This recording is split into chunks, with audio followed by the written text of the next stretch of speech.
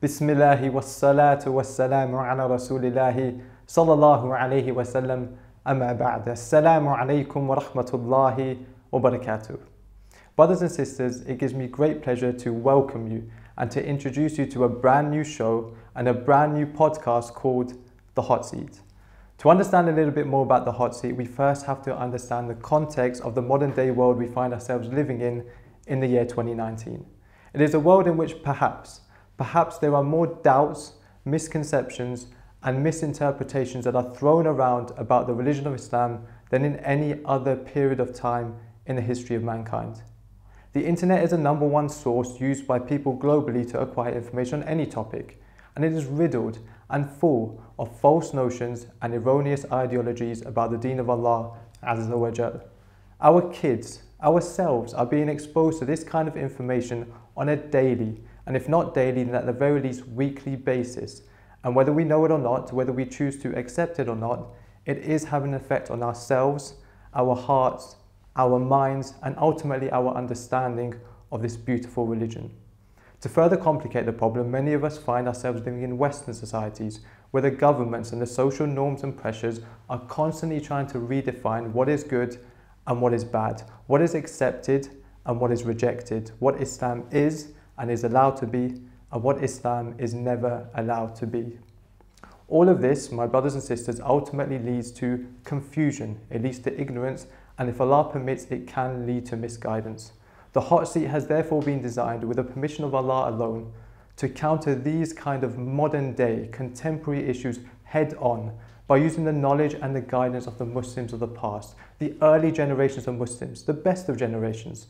There's not a single Muslim on the face of the planet today that would doubt the fact that Allah subhanahu wa ta'ala completed our religion for us over 1400 years ago. And that completed, holistic, perfect religion is just as applicable now in the year 2019 as it was back then. We truly do have classical solutions for contemporary problems.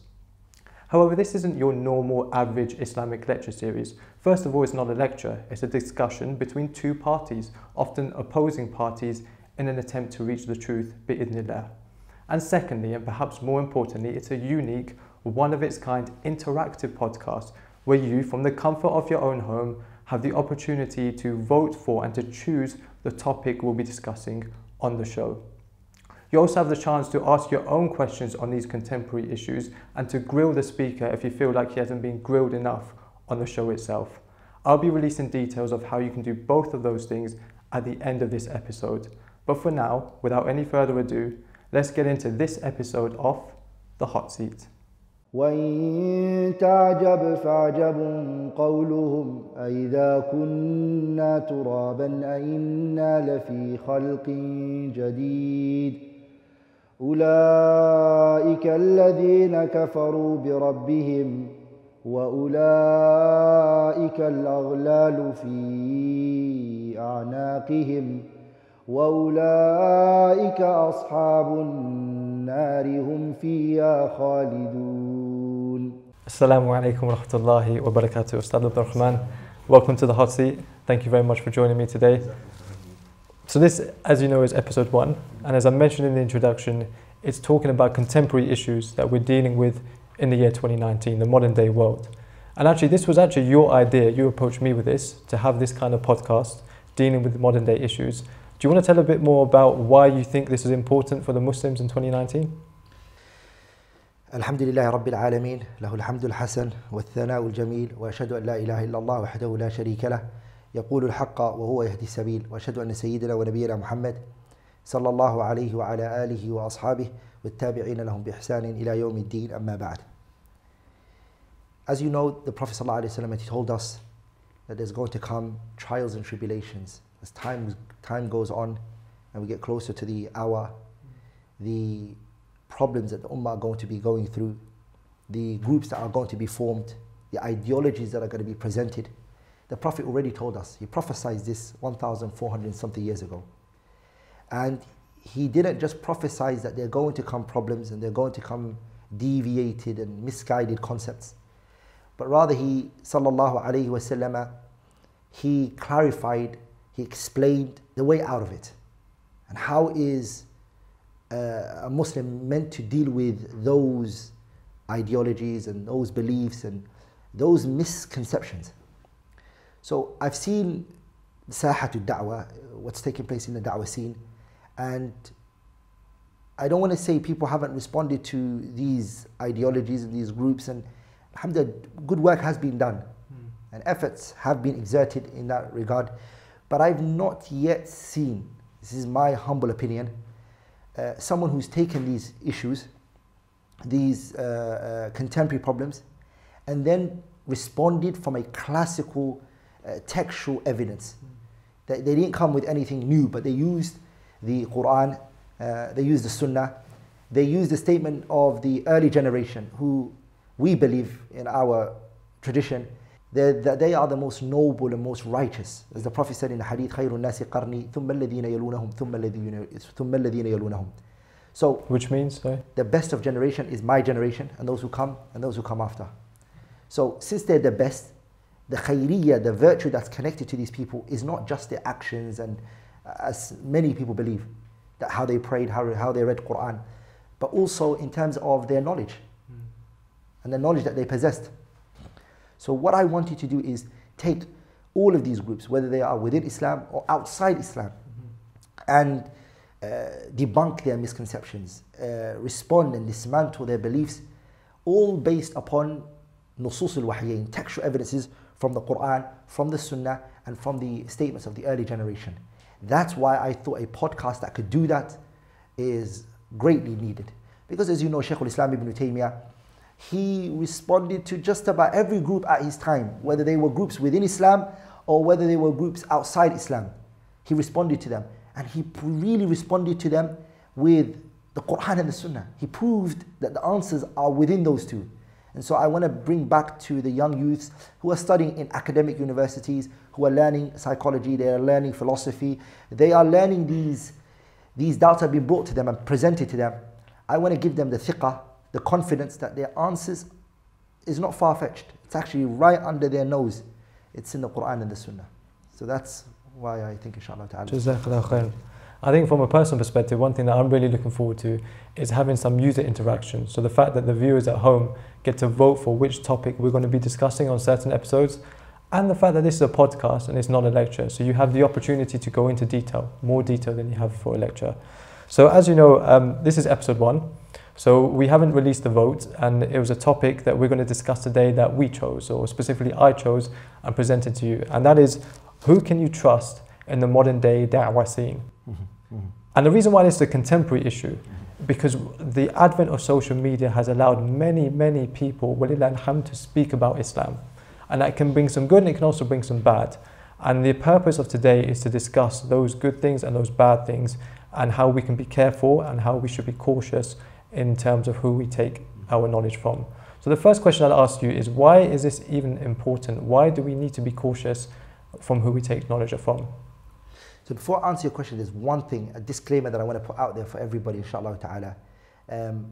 All of the topics, not just this session, inshallah ta'ala, but every single topic that we have, I really want the listeners, those who are watching, inshallah ta'ala, that if they have a deep-rooted negative belief, if they have a dark perception of a topic that we're going to speak about or we're going to handle, and they've got a preconceived notion, that they come, inshallah ta'ala, with a clear mind. Okay.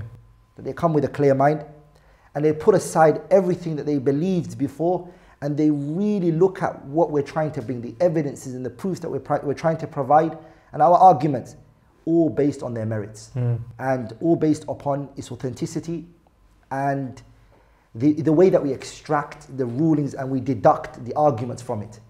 So that's something I want, inshallah ta'ala, and I wouldn't want somebody to come and believe something first, and when they do come to the discussion, all they're trying to look for is flaws in the argument or flaws in our discussion. Because if you're trying to do that, then I can reassure you now, we will have that.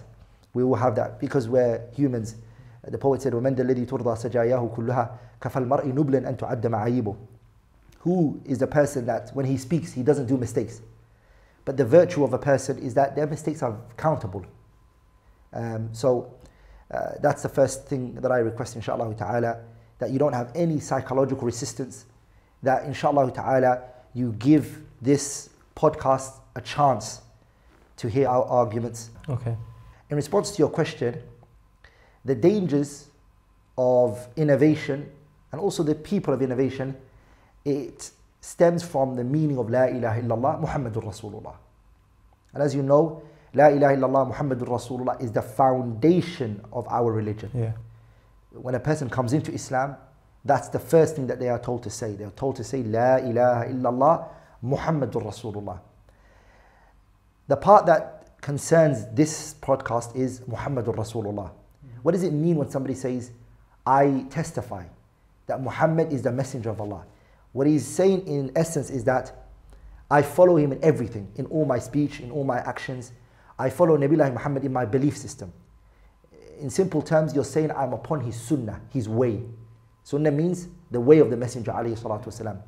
And so when you say I'm upon the way of the Prophet alayhi salatu wasalam, you're also saying I am against the way that is opposite to his way, the newly introduced ways. So you connect yourself to his sunnah, and you also show allegiance to the people who are holding on to that sunnah with you. You have love for them. And you also free yourself from innovation and the people who come with innovation. You free yourself from them. And we're going to be using terms like as-sunnah, so it's good to understand it now, which means the Prophet's way alayhi salatu wasalam, and his tradition, his speech, his actions. Sunnah means ما أضيف إلى النبي صلى الله عليه وسلم من قول أو فعل أو تقرير أو صفة خلقية أو خلقية. It is whatever is attributed to the Prophet in terms of speech, action, consent, the Prophet's character, and the way he looked alayhi salatu wasalam. All of that is a sunnah. That's what sunnah means. And innovation means everything that was introduced into the religion without any pre-example. There's no example that came before it. Meaning this person brought it either themselves or someone within Islamic history, he introduced it into Islam. It wasn't practiced at the time of the Messenger alayhi salatu wasalam. It was not practiced at the time of the companions. That's an innovation. I want to say quickly, and we're going to speak about that in more great details inshallah ta'ala. There's one hadith that the Messenger sallallahu alayhi wa sallam advised his companions. And this is basically the hadith of Irbad ibn Sariyah. Ashab al-Sunnah narrated it, that the Messenger sallallahu alayhi wa sallam, ba'd ashab al-Sunnah narrated it, that the Messenger sallallahu alayhi wa sallam, he advised his companions. He said, Irbad, the companion said, وَعَضَنَا رَسُولُ اللَّهِ, the Messenger gave us a farewell. Like just a farewell advice. وَعَضَنَا رَسُولُ اللَّهِ صلى الله عليه وسلم مَوْعِظَةً وَجِلَتْ مِنْهَا الْقُلُوبُ وَضَرَفَتْ مِنْهَا الْعُيُونُ. It really, our heart trembled from the Prophet's words, and the eyes started to water. كَأَنَّهَا مَوْعِظَةُ مُوَدِّعٍ. It was like it was a farewell, like the last speech, like if you're about to die.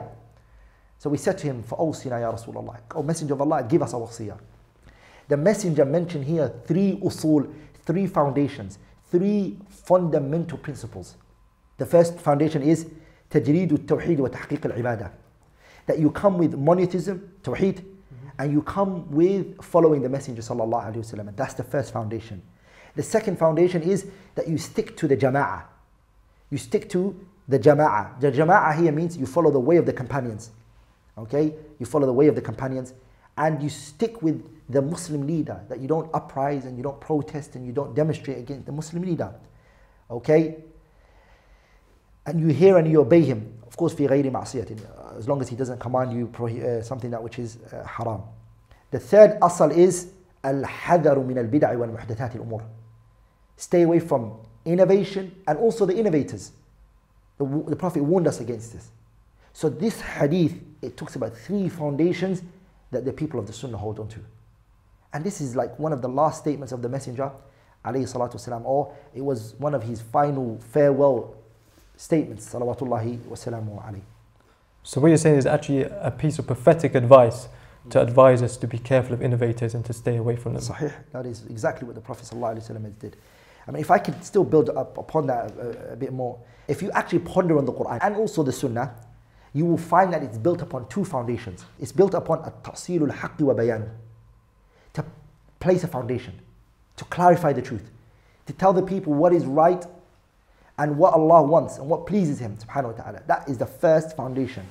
The second foundation is that our religion stands on is التحذير من الباطل بكل أشكاله. Warning against evil in all of its forms.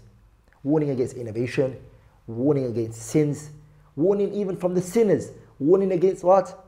The innovators. This is what our religion stands on. And it's sad because what you see nowadays is people who just, they like to please others. They like to please other people. Or veneration and glorification of particular individuals prevents them from wanting to say the truth and what is right. They actually see that which is wrong. It's right in front of them. But they won't say anything. They'll say, what's it got to do with me? And so I wanted to remind them a hadith of the Prophet ﷺ. Al-Imam At-Tirmidhi narrated it, Ibn Majah, and also Al-Hakim narrated in his Mustadrak min hadith Abi Sa'id al-Khudri. That the Messenger sallallahu alayhi wa sallam, he said, أَلَا لَا يَمْنَعَنَّ. The Prophet said, do not let one of you prevent him, رَجُولًا هَيْبَةُ النَّاسِ, the veneration and the glorification of the people.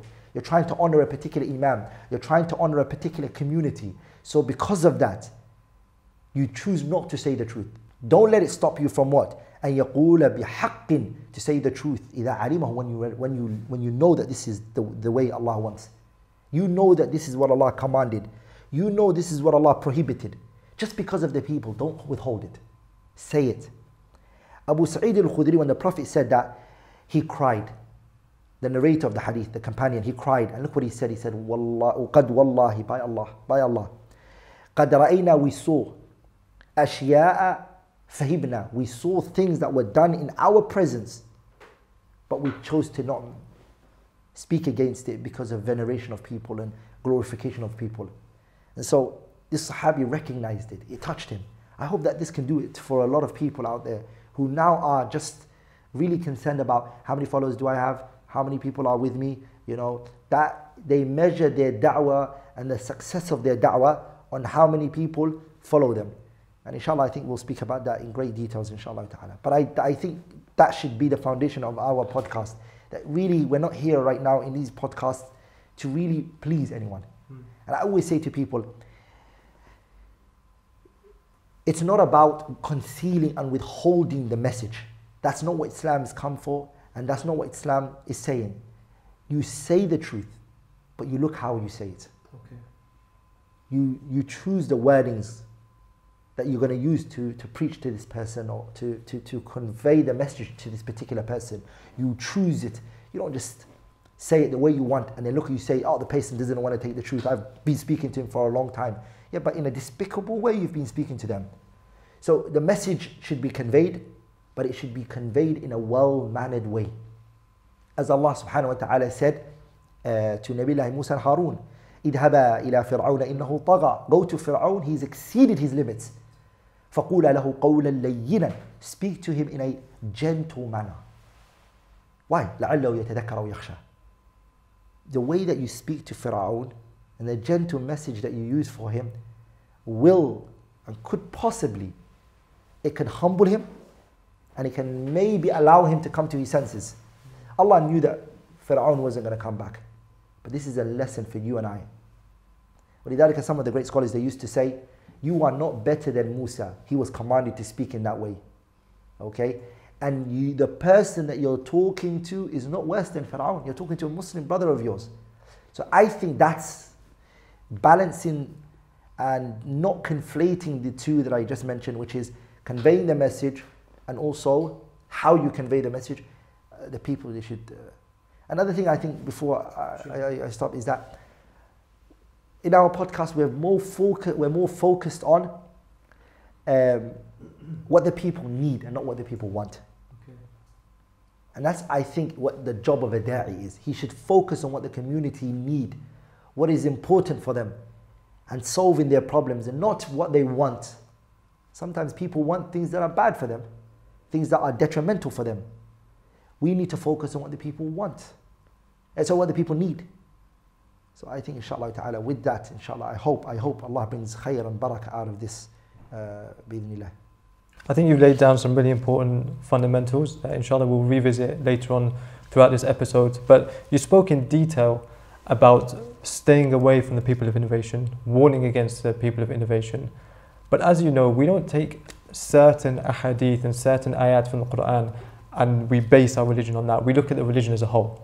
And there are other verses in the Quran and other ahadith that talk about, for example, husnul dhan, having good thoughts about your brother, not suspecting him, not backbiting him. Isn't what you're saying contradictory to all of this? This concept of al-hadaru min al-bid'i wal-mubtadi'in, be cautious of innovation and to be cautious from the innovators, it's not selected evidences here and there, to be frank and honest.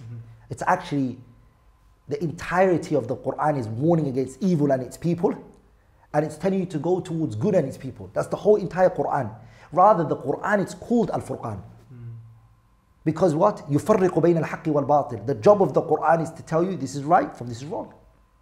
ولذلك, when Nabi Muhammad came to Mecca and he called the people to Al-Islam, the accusation and that which was said about him was محمد يفرق بين الناس أما محمد فرق بين الناس أما محمد فرق بين الناس. That Muhammad is dividing the people. The reason why they said that is because he sallallahu alaihi wasallam was calling them to a message. He didn't water that message. He didn't sallallahu alaihi wasallam change it to fit into their society and etc. What he did salawatullahi wa salamun alayhi was he gave the message as it was. Let me mention some evidences. Maybe some people who are listening haven't even heard of these evidences. Our mother Aisha radiyallahu ta'ala anha, radiyallahu ta'ala anhuma, may Allah be pleased with her and her father. She is the wife of the Prophet. Aisha was the wife of the Prophet, and we can say that she is the most knowledgeable woman that we know in Islam. Our mother Aisha. ولذلك الإمام الزركشي, he has a kitab called استدراكات عائشة على بعض الصحابة.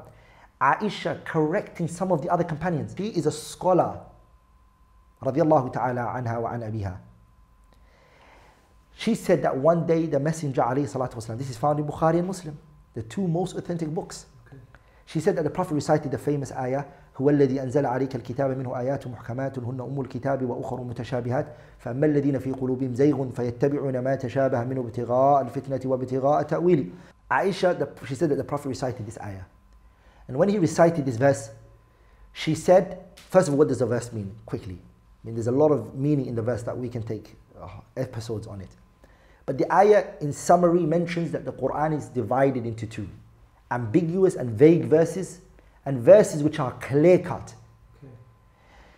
Allah mentioned in that verse people whose hearts are sick, whether they are non-Muslims or whether they are Muslims. They won't go for the clear-cut verses. They will actually go towards the ambiguous verses, those vague verses, those verses that can take more than one interpretation. They're going to go for those ones. And they're going to make that the asal, the fundamental principle. And they're going to dismiss and push aside the clear-cut verses. Allah referred to them as sick-hearted individuals. They are sick-hearted people.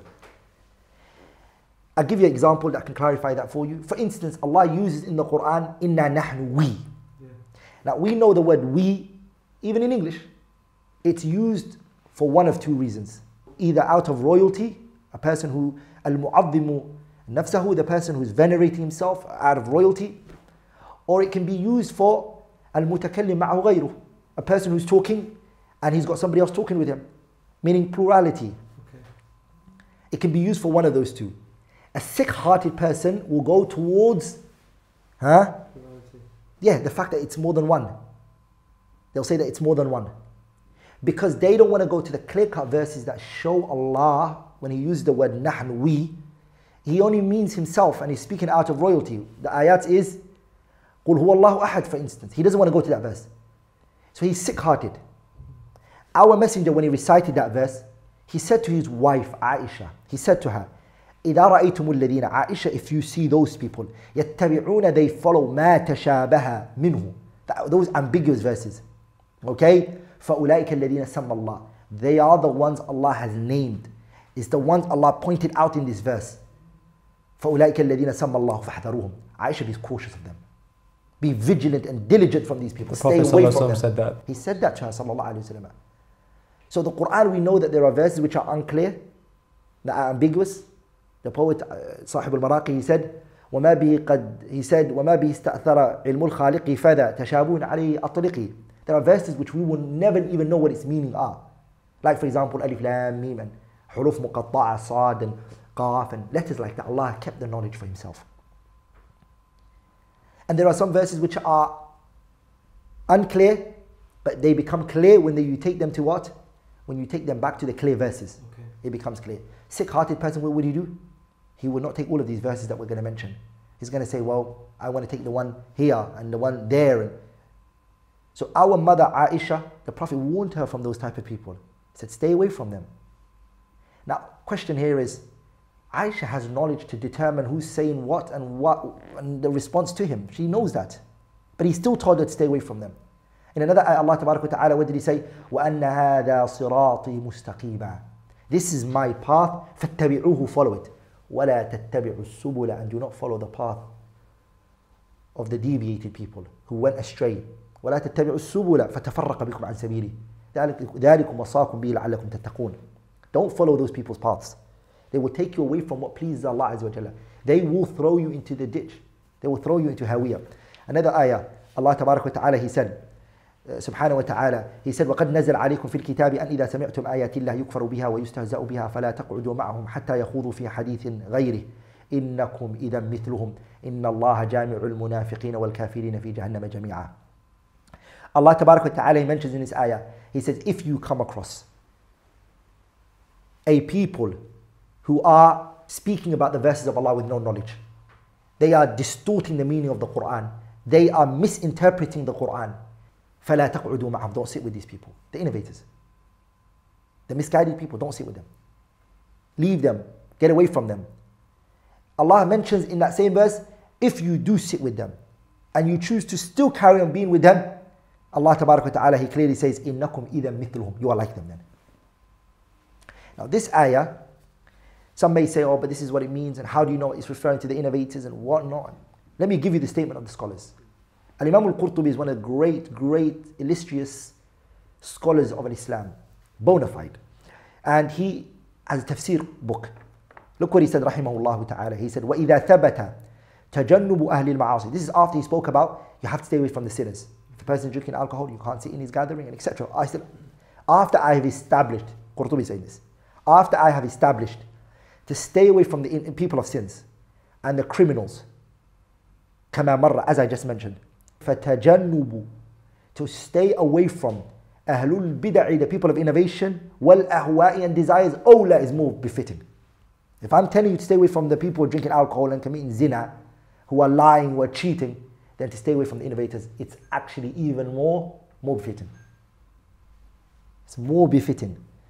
Look what he then said. وَقَالَ عَامَّةُ الْمُفَسِّرِينَ, the overwhelming majority of the mufassirin have said, هي محكمة, this ayah is clear cut. وروى جويبر عن الضحاك قال دخل في هذه الآية, the people who enter into this verse are كل محدث, every innovator, في الدين, who innovated in this religion, إلى يوم القيامة, until the day of judgment. That's one ayah. Another ayah, Allah Tabaraka wa Ta'ala, He says, وإذا رأيت الذين يخوضون في آياتنا فأعرض عنهم حتى يخوضوا في حديث غيره وإما ينسينك الشيطان فلا تقعد بعد الذكرى مع القوم الظالمين. I want to mention to you a powerful, extremely powerful statement of Imam al-Shawkani. I actually believe this statement is enough for us to conclude the whole podcast. Okay. It's that powerful, subhanAllah. Look what Shawkani says. I was really amazed how he spoke about this topic. He said, وَفِي هَذِهِ الْآيَةِ, in this verse, he said there's a maw'idah, there's a lesson, a reminder. عَظِيمَةٌ, a great reminder. لمن يتسمح بمجالسة المبتدعة, those who permit, those who sit with the innovators.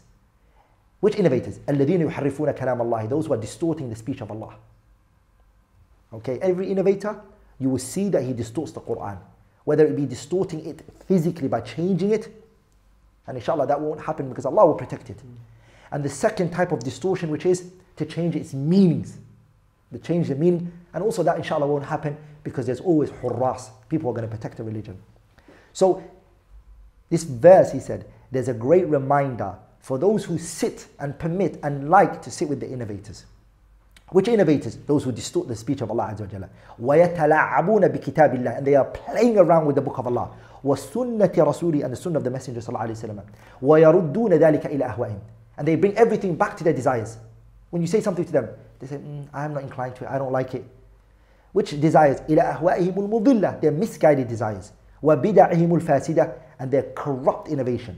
فإنه إذا لم ينكر عليهم. If the person does not reject these people, if the person does not debunk these people and dismantle their belief, ويغير معهم, and he doesn't change their affairs, then فأقل الأحوال, let the basic thing that you at least do, let the thing that you at least do be أن يترك مجالستهم, that you leave off sitting with them.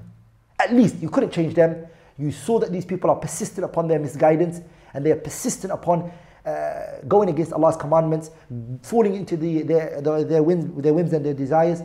Then let the least that you can do be to walk away from them and not to sit with them. Look what he then said. وَذَلِكَ يَسِيرٌ عَلَيْهِ غَيْرُ عَسِيرٍ. That's very easy and it's not hard. وَقَدْ يَجْعَلُونَ حُضُورَهُ. I like this statement. I love this. He said, وَقَدْ يَجْعَلُونَ.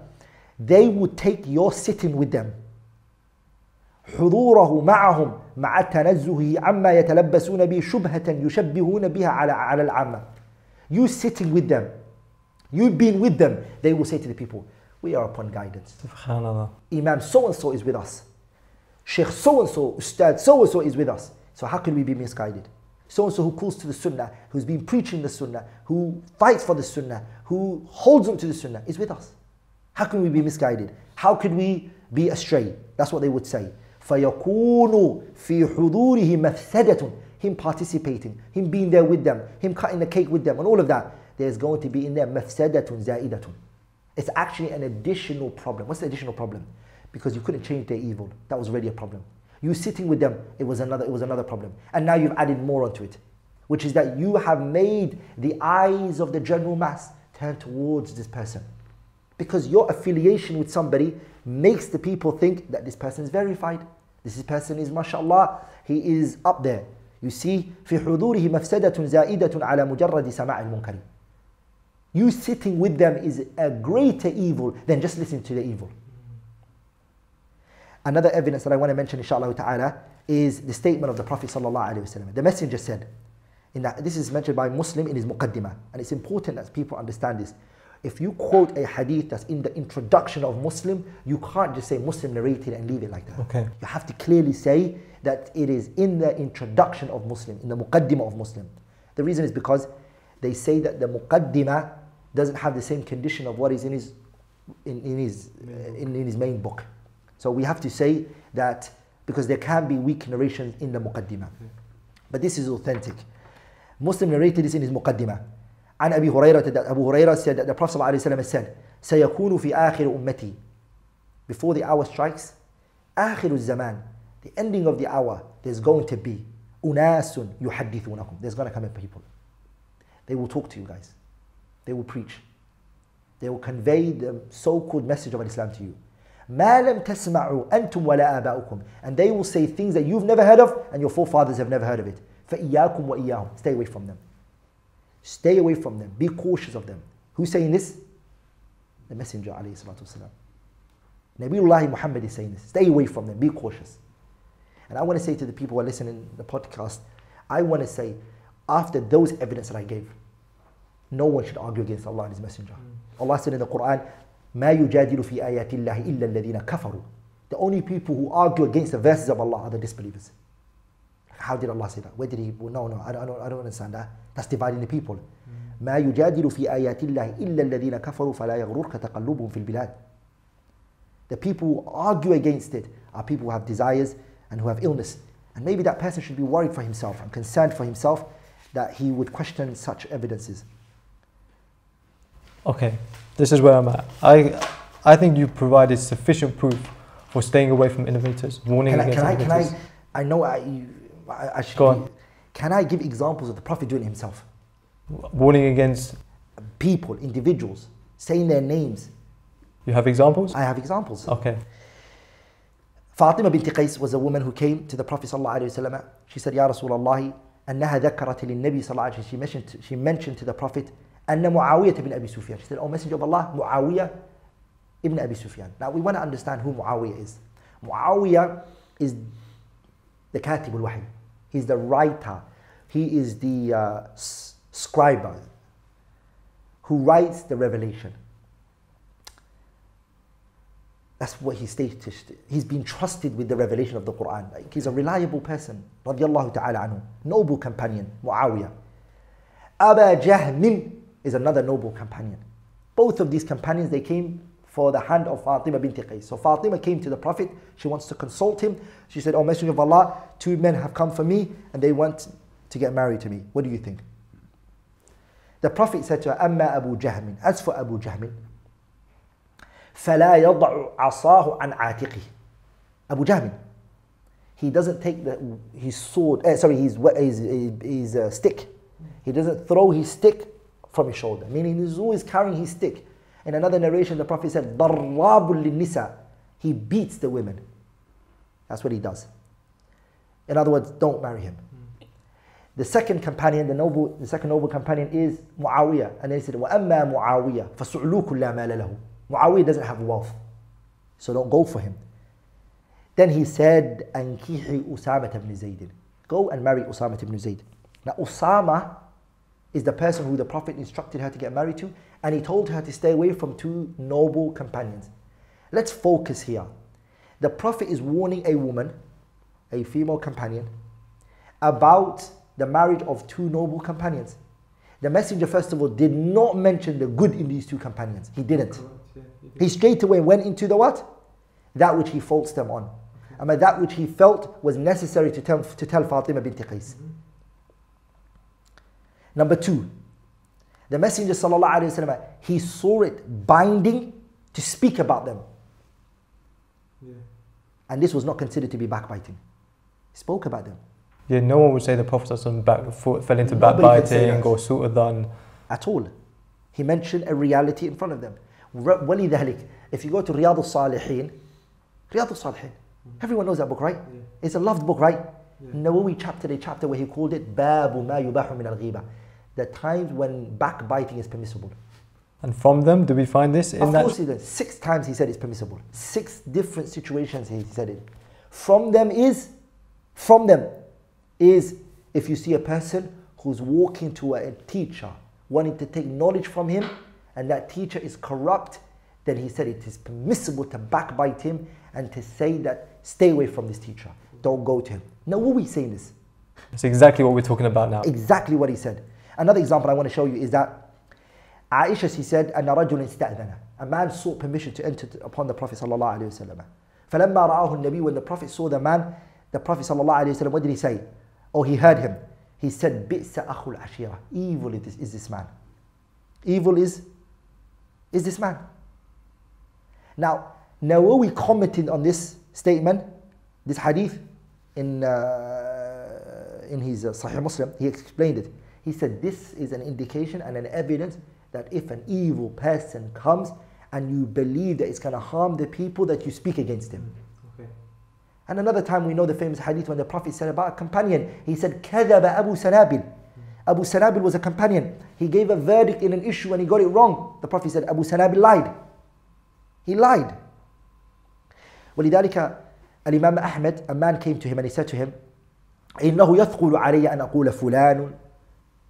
It's hard on me. A man came to Imam Ahmed and he said to him, it's actually hard on me to speak about the people. I can't speak about people. I can't do that. Okay. I cannot do that. I can't say fulan kada wa fulan kada, so and so is this and so is that. I can't do that. فقال أحمد, Imam Ahmed said to him, إذا سكت أنت, if you become quiet, وسكت أنا, and I then become quiet as well. فمتى يعرف الجاهل, when will the ignorant one know الصحيح من السقيم, who's right and who's a fraudster? How are the people going to know? Yeah. If I go quiet and you go quiet and everyone goes quiet, then no one will know who is real and who is fake. No one will know. Wallahi, you've convinced me. You've convinced me, but there is still a few issues outstanding, and that first of them is our discussion so far has been about innovators. And it's easy to warn against a clear-cut innovator who you know is opposing the Sunnah. But the question is, as is the case with many speakers out there who are giving da'wah, what if they haven't made clear what they're upon, and you're not 100% sure if they're an innovator? From them people, I'm assuming it's okay to take knowledge? I do want to say something which is important. That is, إخراج الناس عن السنة شديد, as Imam Ahmed said. Taking the people out of the Sunnah is something very hard. Okay. It's not an easy matter. person shouldn't be hasty and jump on it, especially if you have no knowledge. That's not your field to speak about it. But what I do want to say is warning against a person who is an innovator, and it's clear to you that he's an innovator. And I will mention how you can know it's clear to you and what makes it clear. I will speak about that. I will not push that aside. We should warn against that person, and it's an amana, it's a responsibility on that da'i and on that talib ilm to warn the people against that person and say, don't take that knowledge from that person. And this issue is not a disputed issue, by the way. It's a consensus. I'm saying that no two scholars from the pious predecessors differed on that. Let me mention one consensus for this issue. Thabit ibn Ajlan, he said, أدركت أنس بن مالك وابن المسيب والحسن البصري وسعيد بن جبير والشعبي وإبراهيم النخعي وعطاء بن أبي رباح وطاووس ومجاهد وعبد الله بن أبي مليكة والزهري ومكحولا والقاسم أبا عبد الرحمن وعطاء الخراساني وثابت البناني والحكم بن عيينة وأيوب السختياني وحمادا ومحمد بن سيرين وأبا عامر وكان قد أدرك أبا بكر الصديق. أبا عامر هم أبو بكر الصديق ويزيد الرقاشي وسليمان بن موسى كلهم, all of those I mentioned, يأمروني بالجماعة. They told me stick with the Jama'ah, Ahlul Sunnah. وينهوني, and they prohibited me from, and they warned me from, what? عن أصحاب الأهواء, the people of desires. إجماع. Okay. This is a مسألة أجمعت فيه السلف. The Salaf, they unanimously agreed upon. And it's worrying that after that a person will still question and say, really? Why? What are you guys talking about? Abdullah ibn Abbas, he said, لا تجالس أهل الأهواء. Don't sit with the people of innovation. فإن مجالستهم, sitting with the people of innovation, ممرضة للقلوب. It is what? It brings illness to the heart. Some people, they say, تزكية النفس. We want to purify our hearts. Yes, we need to purify our hearts. But one of the things that taint the heart is to sit with the innovators, to take from them, to be with them. It makes the heart sick, and it destroys your hearts, and it's what brings darkness to your heart and dots to your heart and makes your life hard. So stay away from the innovators. Now, people who fall into mistakes, or people who come with shortcomings, and they're in the da'wah scene, we have to understand that what type of mistake have they fallen into. This is something very important that's understood. Because I think you're going to explain the question here is, if you're saying stay away from innovators, how does one know who has fallen into innovation? Okay, let me mention what makes a person from the Sunnah. Al-Imam al-Safarini is Lawami' al-Anwar. He says something very powerful. He said, الَّذِينَ إِنَّمَا يَأْخُذُونَ. He's talking about the people of the Sunnah, Ahl al-Sunnah. Who are they? Okay. They are ones who take, إِنَّمَا يَأْخُذُونَ عَقِيدَتَهُم. They take their belief. مِنَ الْمَأْثُورِ, that which is transmitted عَنِ اللَّهِ from Allah Azza wa Jalla. So you want to recognize who's right and who's wrong. Okay? They take their religion, their belief system. Okay? They take it from what? Anillahi, from Allah Azza wa Jalla. Fi kitabi, that which he mentioned in his book, the Quran. Or fi sunnati nabi, or that which the messenger mentioned, sallallahu alayhi wa sallam. Or that which has been transmitted from the Prophet. Or ma thabata wa sahha an as-salaf as-salih. And that which has authentically been transmitted from the pious predecessors. Who? من الصحابة الكرام والتابعين الفخام. The Sahabas were the students of the Prophet and the students of the companions. Okay. So here, stop. A person will say to you, I take the Quran and I take the Sunnah. The mafraq al-turuq, the thing that will really allow you to know that if this person is real or if he's telling the truth is when you say to them, this verse that you have used for this point, who from the Sahabas understood it in this way? Who from the early generation who the Prophet praised? Because look what the Prophet said. The Prophet said something very powerful. Look what he said. He said, my ummah is going to be divided. 73 sects, sorry. 73 groups. The ummah ستفترق أمتي على 73 فرقة. 73 groups. كلها في النار. All of them are in the hellfire. إلا واحدة, except one. Not two, not three, not four. This goes against those who say that everyone's going to go to Jannah from different places. Yeah. This group, and that group, and this group, and this group, we're all going to meet, inshallah ta'ala, from different parts of Jannah. La. When it comes to belief system, there's only one saved group. There's not multiple groups. Illa wahida, the Prophet spoke. The most eloquent man, he said wahida, he didn't say two, he said one group. Who are they now? The Sahabas, they said, who are these people, O Messenger of Allah? He didn't say it is so and so, so and so and so and so. the Messenger gave what is called a sifatul kashifa. He gave a continuous description. Anyone who comes with is from that saved group. You don't have to sign an allegiance to a particular imam or a sheikh, or you don't have to meet a person and shake his hand, or none of that. You don't have to have a bond with a group of people. No, you don't have to. This is all that's needed from you. What is it? Man kana ala mithli ma ana alayhi al-yawma wa ashabi. Anyone who is upon that which me and my companions are upon now. So if you've told me a verse, and you really can't take that verse back to an interpretation of a companion, then I'm worried about you. You're scaring me. You're coming with a newly introduced belief now.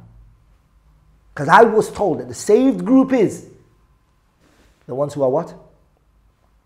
Who are upon that which a prophet was upon and that which his companions were upon.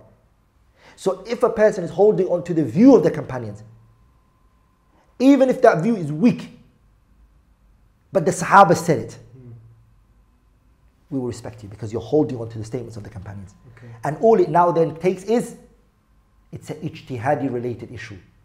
It's a ijtihadun sa'ikh.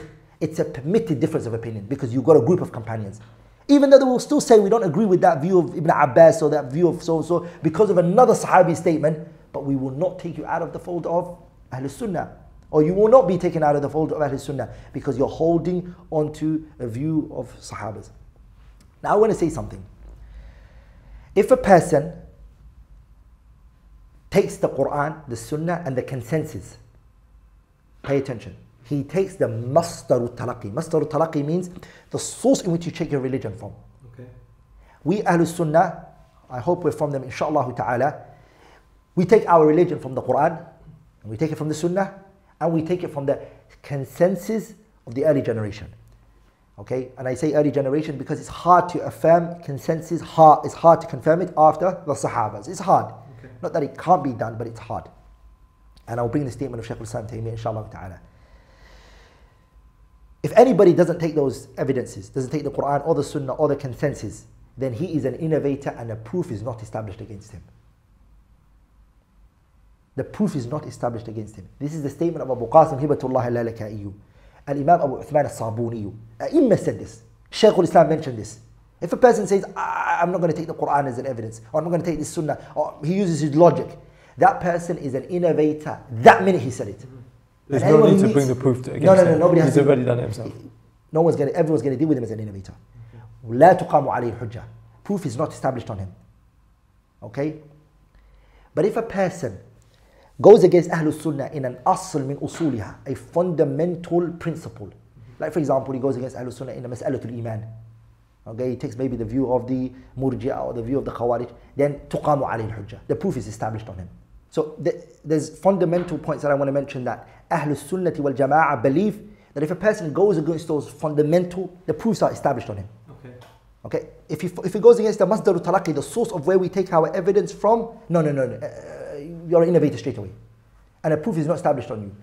But if you go against Ahlul Sunnah in the fundamental issues that are in there, the proof is going to be established on you. You're going to be told what you're upon is wrong. You're going to be advised accordingly. And those usul, I'm going to mention them fast and we can go over them inshallah ta'ala later. The first one is al-asma' wa sifat, Allah's names and attributes. Number 2, as-sahaba, companions and the position of the companions. Al-qada' wal-qadar, the predestination and the what Allah has ordained for creation. Number 3, masail al-asma' wal-ahkam, names and rulings that are found in the Quran like iman and kufr and etc. And last but not least, al-wa'd wal-wa'id, the warnings and the promises in the Quran and how do we deal with them. These are 5 usul that you find in books of i'tiqad. If anybody goes against Ahlul Sunnah in those 5, proof is established against them. If he persists upon them, then he's an innovator and the dealing of the innovators will come into place. Okay. These 5, Shaykh al-Islam Taymiyyah talks about them in Aqidatul Wasitiyah. He summarized them all. A person studies it there. Also, Abu Bakr Ismaili in his kitab I'tiqad A'immat al-Hadith, he mentions it there. Aqidatul Salaf Ashab al-Hadith, Abu Uthman al-Sabuni mentions it there as well. Abu Qasim al-Taymiyyah mentions in his kitab Al-Hujjah fi Bayan al-Mahajjah. Abu Qasim al-Taymiyyah mentions it. Abu Qasim Hibatullah al-Lalaka'i, mentions it in his kitab Usul I'tiqad Ahli Sunnah wal Jama'ah. It's in the books of Aqidah. Okay. second thing that I want to mention, the third thing I want to mention is if a person comes with so many sub-branches.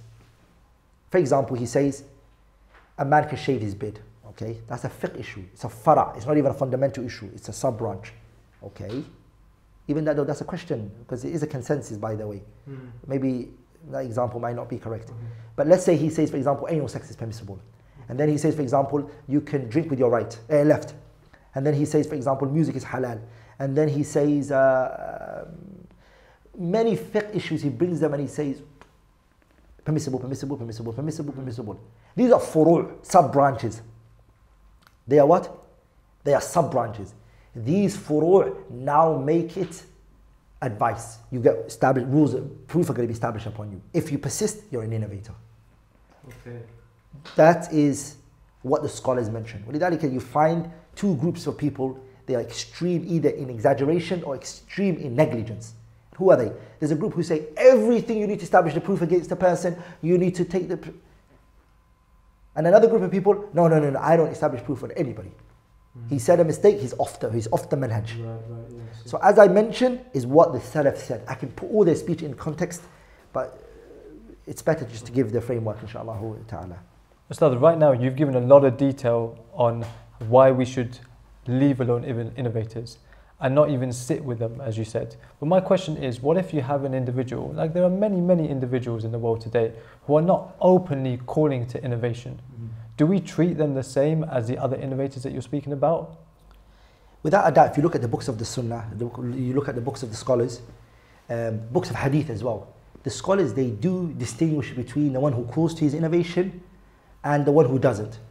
Okay. If a person is not calling to his innovation, he takes a total different ruling from the one who isn't calling to it.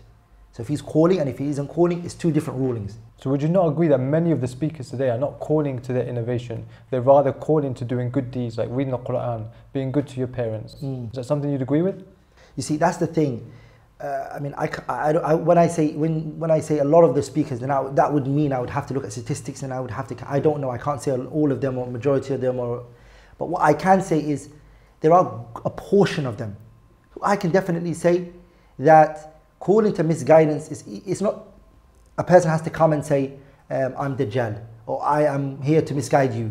It's done in different ways and different forms. I mean, let me just read a speech on you, which I think is very relevant to the question that you just asked. Yeah, this statement of Imam Shaykh al-Islam Taymiyyah, that they are away from what's really important for them to understand. Shaykh al-Islam Taymiyyah, he says, فَالْبِدْعَةُ تَكُونُ فِي أَوَّلِهَا شِبْرًا. The innovation at the beginning is just a handspan. Okay. ثم تكثر في الأتباع حتى تصير أذراعا وأميالا وفراسخا. And the followers, that handspan innovation becomes an arm span. And then it becomes a mile. And then it becomes, continents. It just grows, the innovation. So it's not like you're going to see a big innovation straight away. It creeps in. Another statement, Mufaddal ibn Muhalhalin said, لو كان صاحب البدعة, if the innovator, the person is taking knowledge from, إذا جلست, if you sat with him, if I sat with him, يحدثك, he will tell you, if you sat with him, and as soon as you sat with him, he told you his innovation, يحدثك ببدعته حذرته وفررت منه, you would run away from him, and you would not want to sit with him. ولكنه يحدثك بأحاديث السنة, he will tell you the ahadith of the sunnah. في بدو مجلسي, at the beginning of the gathering, the first times that you meet him, he will call you to the sunnah. This is what he will do to you. ثم يدخل عليك بدعته, then he will put the innovation into you. فلعلها تلزم قلبك فمتى تخرج من قلبي, and then it connects to your heart, and then when it would actually leave your heart. Okay, but what I can see from my personal experience is many of the people giving da'wah, they might not necessarily be clear-cut innovators like you're saying, but at the same time you might not even put them into the category of clearly, as you mentioned, understanding the Quran and the Sunnah based upon the understanding of the companions. Rather, it's unclear exactly where they fall in between those two groups. Those kind of people, they're still calling you to good deeds. You can listen to them. Okay, that's again a very important thing, which is we would have to really ask ourselves, what makes a person be a person who's doing good, and who isn't really doing good? Okay. I would say my question would be, your message, who is it following? What protocol is it following? What order and sequence is it following? Are you making the order for the da'wah? You're just making it as you wish? Because for me, da'wah is tawqifiyah, meaning it's something that's set. You and I can't come and make our way in da'wah. Okay, but when you say for you, that means someone else can have a different opinion. No, I'm saying when the Prophet said sallallahu alaihi wasallam, "Anna hada sirati mustaqiman fattabi'u." This is my path, follow it. Okay, there's certain things we'd agree are good deeds. Reading the Quran is a good deed. We'd agree on that. And I'm saying that person should call to the Quran. He should call to righteous actions, as in playing sunnah. He should call to that, but that shouldn't be the essence of his da'wah. Okay, the essence of his da'wah should be then calling to tawheed and calling to the people to stay away from innovation. That's what La ilaha illallah stands on. And Imam Muslim narrated this in his Sahih min riwayat Anas ibn Malik, that the Prophet said, "La taqumu as-sa'a." The hour will not strike. Hatta la yuqalu fil ardi, until no one is saying on the earth, Allah, Allah. SubhanAllah. That will come a time when people are not even saying Allah, Allah. Meaning it's become total ignorance of who Allah is and the meaning of Allah and the meaning of La ilaha illallah. People won't even say Allah anymore. And you know why that will come about? It will come about when people start becoming generic in their da'wah. They don't really want to touch the real problems that the community are facing. So let's just be more general. That, to be very honest, some speakers, if you actually take their da'wah and you replace the word Allah with God, then a Christian can listen to him. Okay, would you agree that there are some du'at out in the world today that are calling to Tawheed? No doubt. No doubt about that. Yes. So what is wrong with having one speciality calling to Tawheed and someone else calling to generic good deeds? What is the problem with that?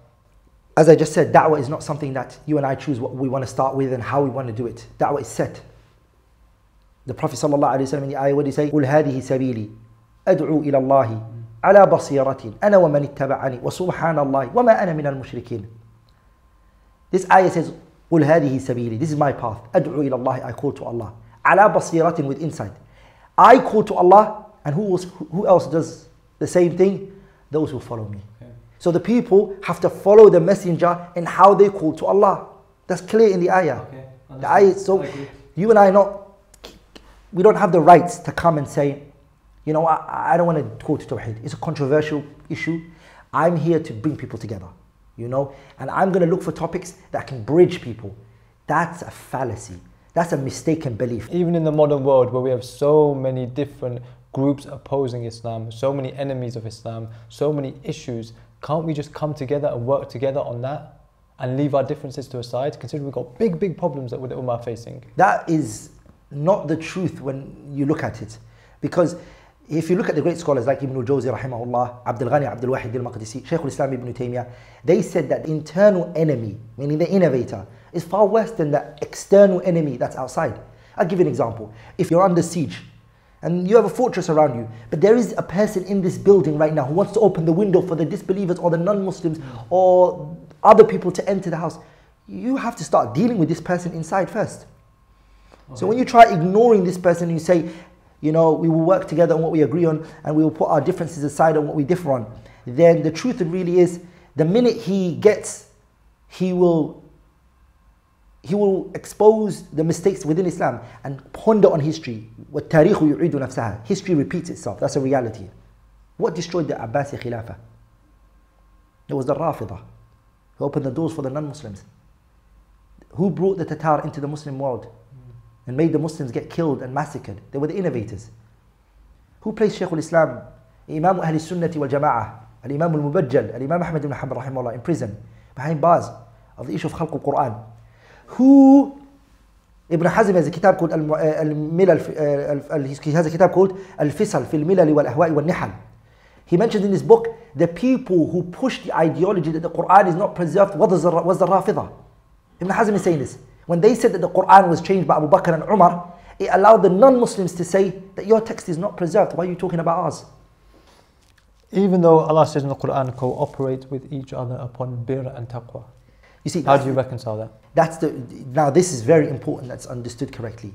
First of all, we have to agree that we as individuals, we do not like innovation, nor do we like innovators. Okay, agreed. I'm with you on that. If we agree upon that, if there happens a situation, a calamity befalls the Muslim, and I have been known and I have had a position regarding debunking, dismantling, calling against innovation.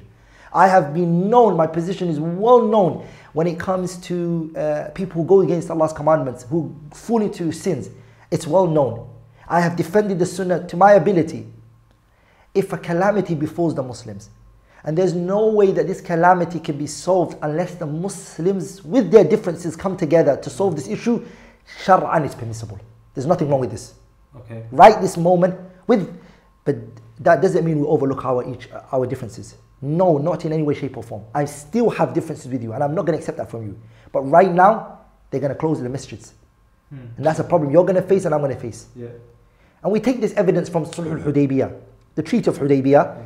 The Messenger alayhi salatu wasalam, he sat with the non-Muslims and he came to a contract with them and a treaty with them. Ibn al-Qayyim in his great book, he mentions that this can be used for the innovators and the fusaq, the criminals and the wrongdoers, and even the innovators. He uses that to say that you can sit with them if it has a common good for the Muslims. But that being said, your position, your view, your stance, it is well known. Okay. Regarding innovators, your position is known. Regarding innovation itself, you've spent your time spreading the sunnah.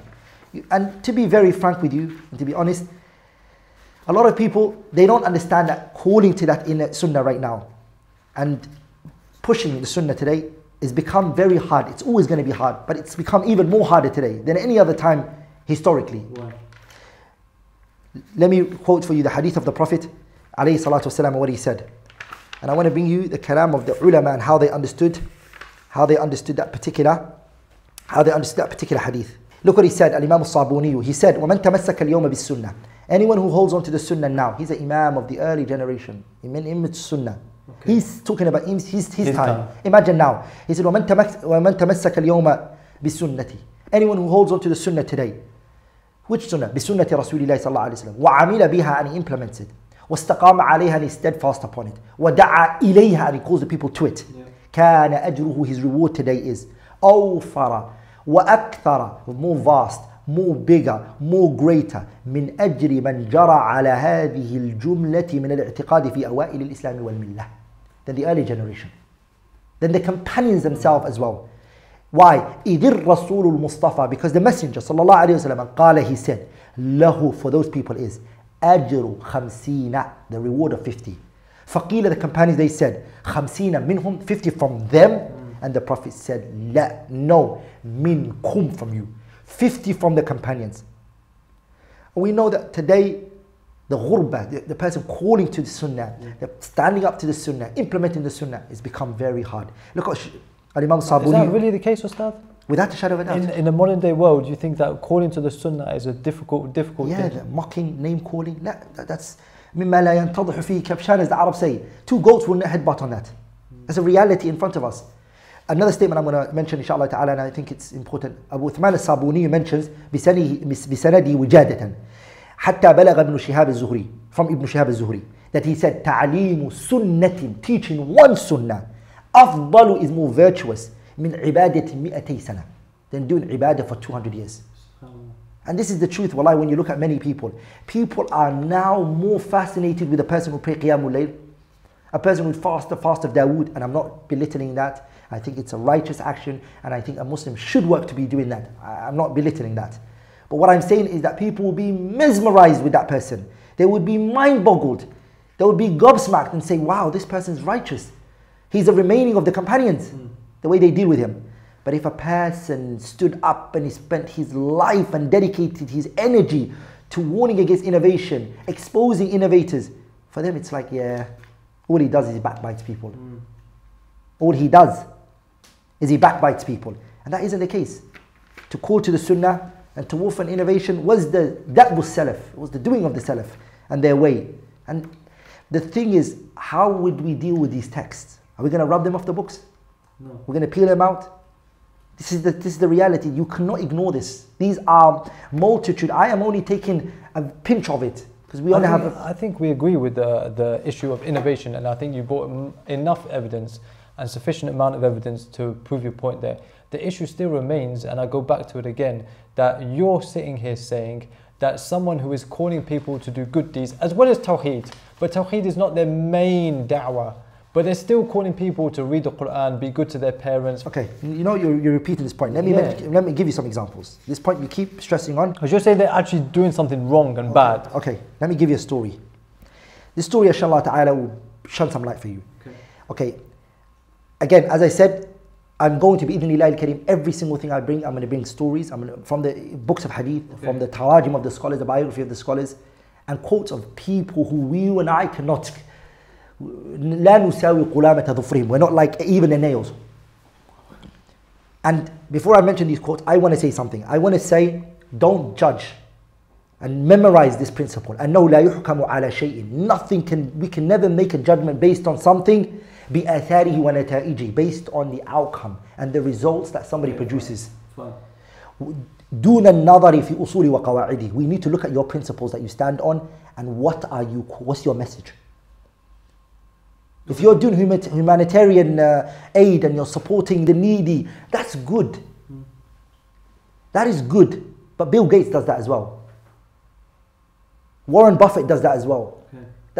That doesn't make their message right. Does that make sense? Yeah. Missionaries do that as well. They go to Africa and they feed the needies. They build wells. But they're not calling to the Quran. Exactly. That doesn't make... These people are. So let me okay. I'm going to show you examples. Because those are disbelievers. Now I'm going to show you people are believers. Fadl.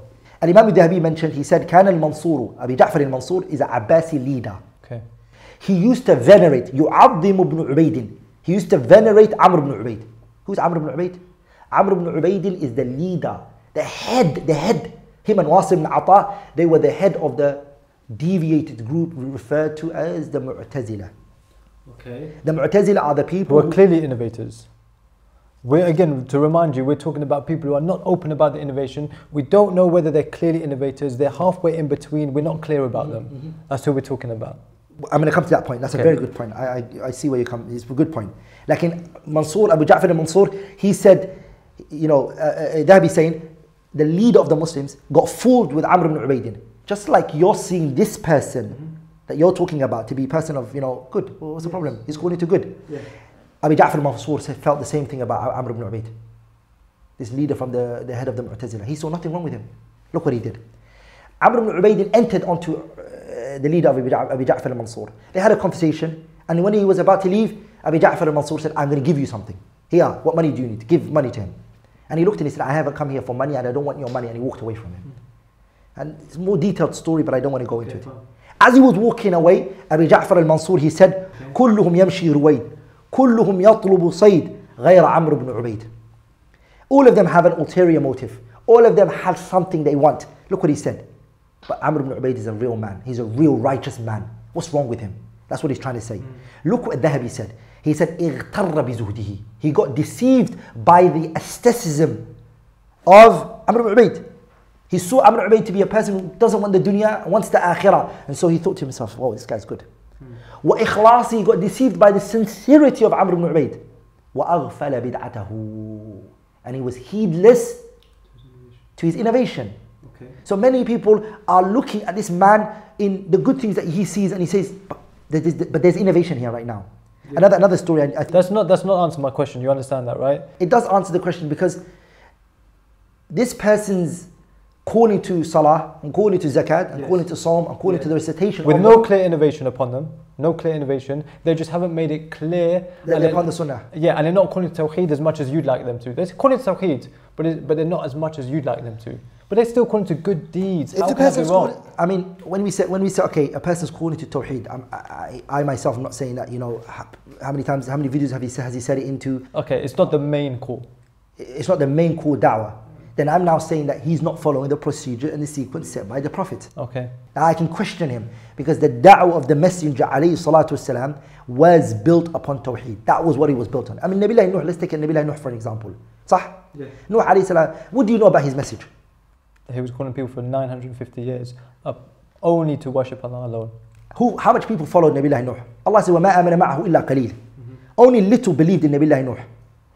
He didn't care about numbers. The people who followed Nuh was a mount that can go on an ark with animals in there. Animals were in there as well. Nabiullah Nuh, we know his message was built upon at-tawheed. You don't know anything more than that about him. So how can I see a da'i and I don't see any of that? All I see is talking about political engagement. Yeah, okay. He's an activist. He's talking about social problems only. Fair point. Okay, I understand. No, that's a fair point. But even like you just mentioned numbers just now, some of these speakers who, like you're saying, don't necessarily focus on Tawheed, but they're still calling to good deeds. Some of them have millions and millions of views on their videos and millions of followers on social media. So you're sitting here and saying that Allah is misguiding millions of Muslims, not because they're drinking alcohol or they're falling into zina, but because they want to watch an Islamic lecture? Well, I think that point is awham min bayt al-ankabut. It's a very weak argument. The reason why I say it's a weak argument is because, I mean, I heard priests and Christians, when they argue, they say the same argument. They say, so you Muslims are trying to say that Allah was fooling the Christians when He changed Jesus into whoever He changed Him into. And He wanted to fool the Christians. Now, Allah has a way, subhanahu wa ta'ala, ikhtibaran and imtihan. He tests His creation. Allah tests, subhanahu wa ta'ala. And the way Allah tests, subhanahu wa ta'ala, is good and bad. وَنَبْلُوكُمْ بِالشَّرِّ وَالْخَيْرِ فِتْنَةً وَإِلَيْنَا تُرْجَعُونَ. Just because you have numbers doesn't indicate that you are upon the truth. Okay. And it doesn't mean Allah is guiding or misguiding.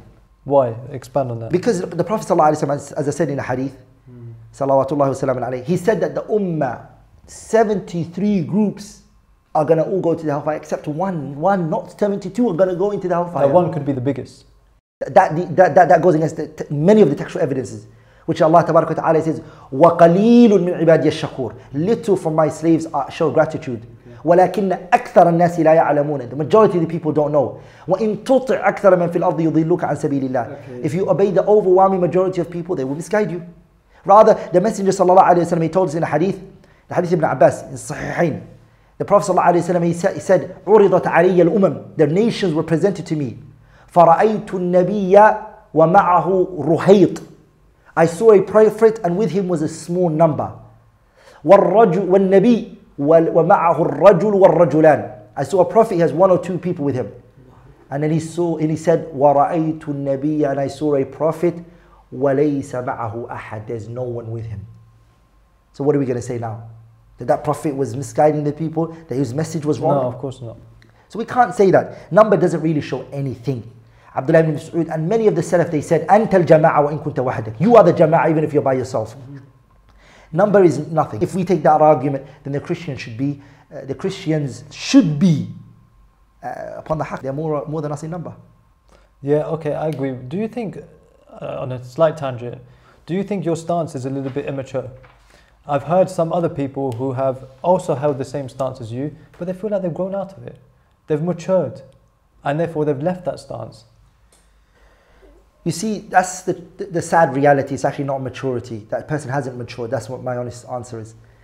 That person has actually gone astray. Yeah. And I said at the beginning of my discussion, مَا يُجَادِلُ فِي آيَاتِ اللَّهِ إِلَّا الَّذِينَ كَفَرُوا فَلَا يَغْرُرْكَ تَقَلُّبُهُمْ فِي الْبِلَادِ. The people are turning away from this can only be, as the Prophet said, sallallahu alayhi wa sallam, فَإِن لَمْ يَسْتَجِيبُوا لَكَ فَعْلَمْ أَنَّمَا يَتَّبِعُونَ أَهْوَاءَهُمْ. If they don't obey you, Muhammad, in all of that which you said, then remember that they are following their desires.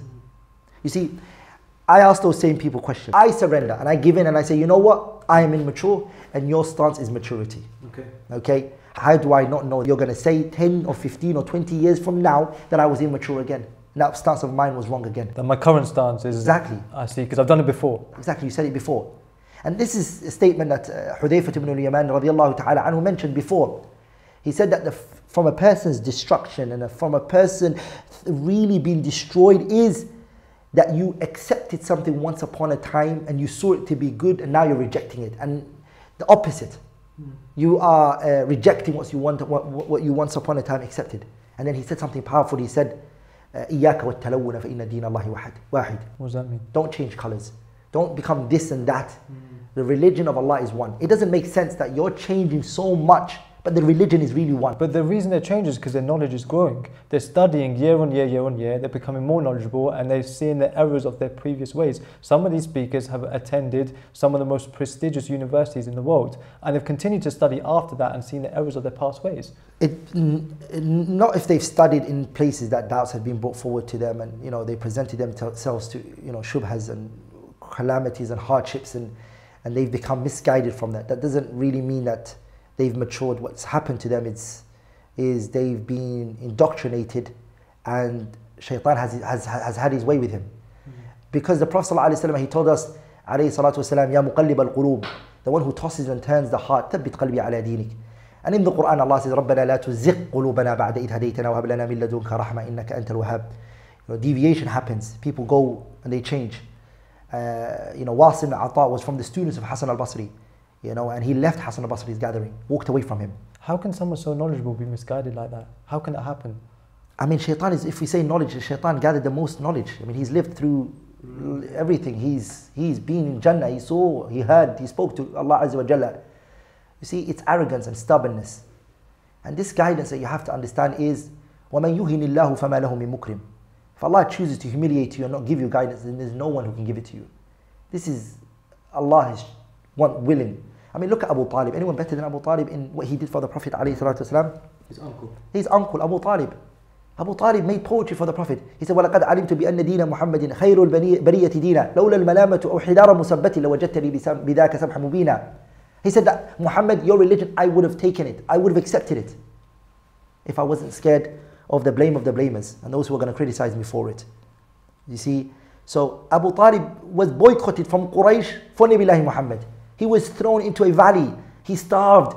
He was boycotted. He went through hardship. And Allah said to the Prophet, إِنَّكَ لَا تَهْدِي مَنْ أَحْبَبْتَ وَلَكِنَّ اللَّهَ يَهْدِي مَنْ يَشَاءُ. Imagine if Nabi Muhammad is trying to, the truthful, the most honest, the most caring individual is giving you a message of Islam and you didn't take it from him. You've known him to be trustworthy. He is your son. And you choose not to take his message. To be honest, that person, would he take a message from a scholar, a student of knowledge? So it's not that the person has matured, to be very honest. Okay. It's given it fancy names that I've matured out of this and I've become matured. It's like calling alcohol juice and it's calling drugs food and calling interest, calling riba interest. When did it become interest? Allah is fighting with it, subhanahu wa ta'ala. So when they call it maturity, it's given a fancy name. And this is something known by shaitan. يُسَمُّونَهُ بِغَيْرِ اسْمِهِ. They give it a name other than it. The real name is misguidance. You've just become misguided. That's what's happened to you. You have not become mature. How far do we take this? Because you mentioned at the start, before we spoke, you said that you mentioned a line of poetry which went something along the lines of everybody makes mistakes when they speak. So someone falls into a mistake, someone falls into an error, and we label him an innovator.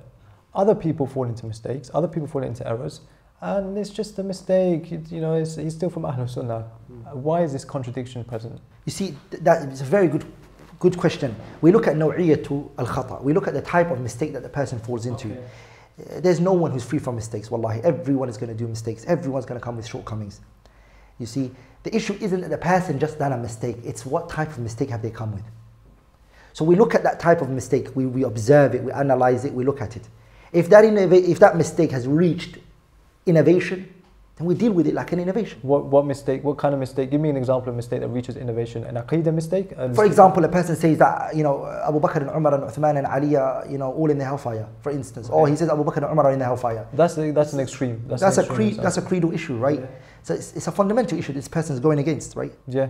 So, or a person says, I don't want to take singular narration in aqeedah. Okay. Or the names and attributes of Allah, is this a fundamental issue? A fundamental issue. Imam Nawawi fell into that? But we still call him from Ahlul Sunnah? Beautiful. This is a good question now. Now, you see, you're asking me a question of whether we're going to apply this issue of taking a person out of the Sunnah or applying or not applying on Nawawi. I'm talking about, first of all, ta'sil. Fundamentally, we have to first of all agree that going against Allah's names and attributes is an innovation. The second question is, does it apply to Nawawi? Okay. Yeah, the first one we agree upon. So I want to bring a principle out of here, which is not every individual who falls into innovation everybody who does innovation is not an innovator. Not everybody who falls into, or not everybody who does an innovation is an innovator. No. Well, explain what you mean by that. The same is when everybody who does kufr is not a kafir. Okay, fine. Explain what you mean by that. Beautiful. If a person goes against Allah's names and attributes, yes, and they fall short on that, which is an innovation. It's an innovation. Okay. I said before to you that the proof has to be established against them. So we have to go to them and tell them what they are upon is wrong and it's incorrect. Remember, there are 3 points. Number 1, if a person goes against Ahlul Sunnah in their source of evidence, where they take their evidence from, where they deduct their ruling from, which is? It's called Masdar al-Talaqi. It's Al-Kitab, wal-Sunnah, wal-Ijma'. The Quran, the Sunnah, and consensus. And the consensus. Okay. Those are the 3 evidences. Yeah, if the Quran evidence for us following the Quran, the evidence that we need to follow the Quran is Allah tabarak wa ta'ala's ayah where he says, اتَّبِعُوا مَا أُنزِلَ إِلَيْكُم مِّن رَبِّكُمْ وَلَا تَتَّبِعُوا مِن دُونِهِ أَوْلِيَاءَ. Follow that which has been sent to you from your Lord. And what has been sent from our Lord is the Quran and the Sunnah. Both of them were sent from them. Agreed. Because وَمَا يَنطِقُ عَنِ الْهَوَىٰ إِنْ هُوَ إِلَّا وَحْيٌ يُوحَىٰ فَسُنَّةُ النَّبِيِّ وَحْيٌ ثَانٍ عَلَيْهِ مَا قَدْ أُطْلِقَ الْوَحْيَانِ. The Sunnah is a second form of revelation. Pay attention. The third thing is the consensus. What's the evidence for consensus? وَمَن يُشَاقِقِ الرَّسُولَ مِن بَعْدِ مَا تَبَيَّنَ لَهُ الْهُدَى وَيَتَّبِعْ غَيْرَ سَبِيلِ الْمُؤْمِنِينَ نُوَلِّهِ مَا تَوَلَّىٰ وَنُصْلِهِ جَهَنَّمَ وَسَاءَتْ مَصِيرًا.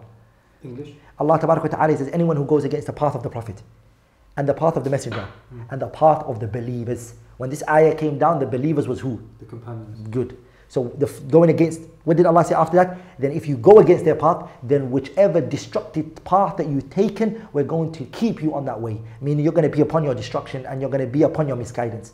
You went against three things: the Quran, the Sunnah, and the way of the early generation. Allah says in another ayah, وَالسَّابِقُونَ الْأَوَّلُونَ مِنَ الْمُهَاجِرِينَ وَالْأَنصَارِ وَالَّذِينَ اتَّبَعُوهُمْ بِإِحْسَانٍ رَضِيَ اللَّهُ عَنْهُمْ وَرَضُوا عَنْهُ. So again, Allah says those who go and follow the Muhajirin and the Ansar. Allah said, I am pleased with the Muhajirin, and I am pleased with the Ansar, and I am pleased with those who followed them. Okay. So if you're not from it, we're not the Muhajirin, we didn't get that chance. And we're not from the Ansar, so we can only be from the third option, which is to follow them. Okay. So if a person goes against Ahlul Sunnah in those three, the Quran, the Sunnah, the Ijma', then we don't have to establish the proof against them. No problem. That's it. If a person goes against Ahlul Sunnah in 5 fundamental issues, the first one is Allah's names and attributes. Okay. Or he goes against Ahlul Sunnah in the issues of the companions. Or he goes against Ahlul Sunnah, for instance, in the issues of promises, wa'ad wal wa'id. So, Masailu al-Asma'i wal Sifat, Masailu al-Sahaba, the issue of al-wa'ad wal wa'id, promises and warnings that are in the Quran, al-Asma' wal Ahkam, names and rulings that are in the Quran. Or the fifth is Qada and Qadar. Okay. If a person goes against Ahlul Sunnah in those 5, the proof needs to be established on it. Okay, so now we went against Ahlul Sunnah in one of those 5. Which is Allah's names and attributes. Yes, correct. But not in all its totality. He affirmed Allah is above his throne. No way. Okay, there were certain aspects. But there were some characteristics, of course, in his Sharh of Sahih Muslim, in which he did do ta'wil in, which he didn't go according to the Salaf regarding it. But we will say that is a mistake that came from Nawawi. But we won't say that he fell into innovation. Why? Because the person who says that would have to prove to me that the proof was established against Nawawi and he chose not to follow it. We're saying that in all the years Imam Nawawi was alive and giving da'wah to Islam and being involved in Islam, the truth wasn't established against him? You believe that? Of course, I'm going to have husn al-dhann of him. I see a man who's explaining the second most authentic book. I see a man who wrote serving the hadith of the Prophet ﷺ. I saw a man who dedicated his life to explaining the textual evidences. That being said, he really loved and was passionate about the Sunnah of the Prophet. Yes. That being said, okay, if a person wants to take him out of Ahlul Sunnah on a fundamental thing, he went against Ahlul Sunnah, which is one of the 5, he would have to clearly prove to me that Nawawi, the proof was established and he became stubborn from it. Okay, if he doesn't, I'm not going to base it on speculation and all those years. And it clearly be proved to me that it was established on him. Beautiful. I apply the same thing to the speaker that we were speaking about earlier. Sahih. Who is not calling to Tawheed as much as you'd like him to, but he's also not open in innovation. Why can't we use the same husn al-dhan for him? Has this proof been established against him? Have you spoken to him? That's the point now. Yeah, Jameel, I agree with you. If a speaker is speaking and he falls short on a concept from the usul of Ahlul Sunnah, the proof needs to be established on him. Okay. تُقَامُ عَلَيْهِ الْحُجَّةِ. The proof needs to be established on him, and the mahajja, whatever is blinding him, needs to be removed from him. If that hasn't been done, then no one has any rights to label him as an innovator. Okay. And when we're talking about someone who is not calling to Tawheed as much as you'd like, which one of those 5 does this fall into? As in? As in, we have a speaker who is, his main da'wah is not calling to Tawheed, but he's calling to other good deeds. And you said to be an innovator, you have to fall in a position to one of these 5 things. So he's going against Masailu al-Asma'i wal Ahkam, because the word da'wah is a shar'i term used in the Sharia. It has a definition. It means to call the people to Allah Azza wa Jalla and not to call the people to yourself so you can get more followers. Because the ayah says, قُلْ هَذِهِ سَبِيلِي أَدْعُو إِلَى اللَّهِ. I call the people to Allah, not yourself. Okay. So if I see you calling to yourself, then I think there's a big flaw in your da'wah. You need to be calling to Allah. And what does it mean calling to Allah? You're calling to His rububiyyah, you're calling to His uluhiyyah, you're calling to His asma' wa sifat. You don't have to use those terms that I just used. You don't have to use those terms. But you just have to use the concept that's behind those terms. Okay. Okay, I understand. Now we're talking about someone who is openly calling to the innovation. According to your stance, we are not allowed to take knowledge from them. Agreed? No. Okay, then why was I in your class and you were teaching al-waraqat? By Imam Abu Ali al-Juwayni. Yes. Two responses. First of all, Sorry, just to clarify, he was not just an Ash'ari, he was the head of the Ash'ari. So let me make something clear. Nawawi is not an Ash'ari. Okay. لكن أبي حامد الغزالي, أبي معالي الجويني, and فخر الدين الرازي, and Abu Bakr ibn Fawrak, and Abu Bakr al-Baqillani, these are Ash'ari. Okay. لكن Nawawi is not Ash'ari, Ibn Hajar is not an Ash'ari, and Bayhaqi are not Ash'ari. Okay, and you taught al-waraqat, which is one of the ones that you just said is an Ash'ari. صح, true. Okay, how do you explain it? Two responses. The first response that Shaykh al-Islam ibn Taymiyyah gave was that Al-Imam Abi Ma'ali al-Juwayni did repent at his last moments. Okay. That's one statement. Even though that itself من ناحية الأمانة العلمية, to be very honest, Shaykh al-Islam Taymiyyah's statement فيه نظر. There is a look to it. Because he only repented from one form of innovation to another form of innovation. Which was what? He left ta'wil and he went to tafwid. So he's still an innovator. So he still doesn't help you. Yeah, so but Shaykh al-Islam ibn Taymiyyah did say that. Okay, fine. The second thing is a concept that we need to understand now. You asked me, can a person go and take knowledge from an innovator? Yes. Okay. And I said to you what? You said no. I said to you no. Jameel. Now, because the asl is that it's not permissible. Okay. The asl is what? It's not permissible. It's not permissible. Every issue that we give a general ruling for, there are exceptions. Okay. And you can never use those exceptions to dismiss and dismantle and push away the foundation that we've agreed on. I'll give you an example. Is drinking alcohol haram? Yes. What about if a person is in a moment where they have to drink alcohol? It's a necessity. What about if I use that as an argument and say that khamr is now permissible in this situation? So it's generally permissible now. And I make that a general ruling. It's not now. So when we use the books of the innovators in situations that the scholars have seen that this book, even though the author is an innovator, but what is being taught here, what is within this book, has not got a problem for the people to study it. There's not a problem. Because the truth, remember, is a lost property of the believer. So you take the good and you leave the bad, is what you're saying. But when we say take the good and take the bad, we're saying that the person can determine what is good from what is bad. Yeah, agreed. Otherwise you can't. You might fall into the bad if you can't determine. Okay, I agree. So if you say to me that a student of knowledge who's now starting to seek knowledge, he can take the good from an innovator and leave off the bad that is with him, then I would say, is he a student or is he the teacher? So how does he know what is good from what is bad? Okay, I agree with you. And it goes against the concept of a student towards his teacher anyways. Why would you seek knowledge from somebody who you believe is misguided in the first place? I say the same thing about al-waraqat. That's the point. You're not taking waraqat because of the author who wrote it. You're taking waraqat because the people of the sunnah told you to read it. Okay. But here you're sitting under a person of innovation. No one's told you. No, you can't determine what is right from what is wrong. You're a student of knowledge. I think this is qiyasun ma'al fariq. You're using two different situations and you're trying to give the same ruling towards it. Okay, I agree with you that if you're not knowledgeable enough to determine what is good and what is bad, then you can't do that because you might fall into the bad. Plus, why would you even want to? You've got many people who teach this subject anyways. You can study Arabic from somebody else, or you can study manners. That opens up a door to another issue. The al-waraqat, for example, is a kitab in usul al-fiqh. Why are we still relying on quote-unquote innovators in sciences as so important like usul al-fiqh? Have we not got anyone from Ahlul Sunnah to learn this from? But I'm not going to be taking the book itself. I'm taking the shuruh and explanation of the people of the Sunnah. But I think the point I really want to draw here is that, a book that a scholar or a person of innovation wrote, and that book itself has been told by people of Sunnah. They said, this book, we've looked at it, we've verified it, we checked it. Even though the author is wrong, you can study it. And these are the points that we've underlined. Then comparing that to going to the door of Khalid or Zayd or Bakr, minan nasi, from the people who no one's told you who he is, you just sat with him and you take knowledge from him and you're a beginner. And so you're saying, I know he's got innovation, but I'm only going to what? Take the good and leave the evil. Yeah. But then that's the question. Should you even sit with somebody who you're questioning his aqeedah, you're questioning your own teacher? Should you question your teacher in the first place? Isn't that bad manners? Yeah, it is. Isn't that, the poet did say, إِذِ الْفَتَى حَسْبَ اعْتِقَادِي رُفِعْ وَكُلُّ مَا لَمْ يَعْتَقِدْ لَمْ يَنْتَفِعْ. If you don't believe in your teacher and you don't have faith in him, to be very honest, you don't benefit from him.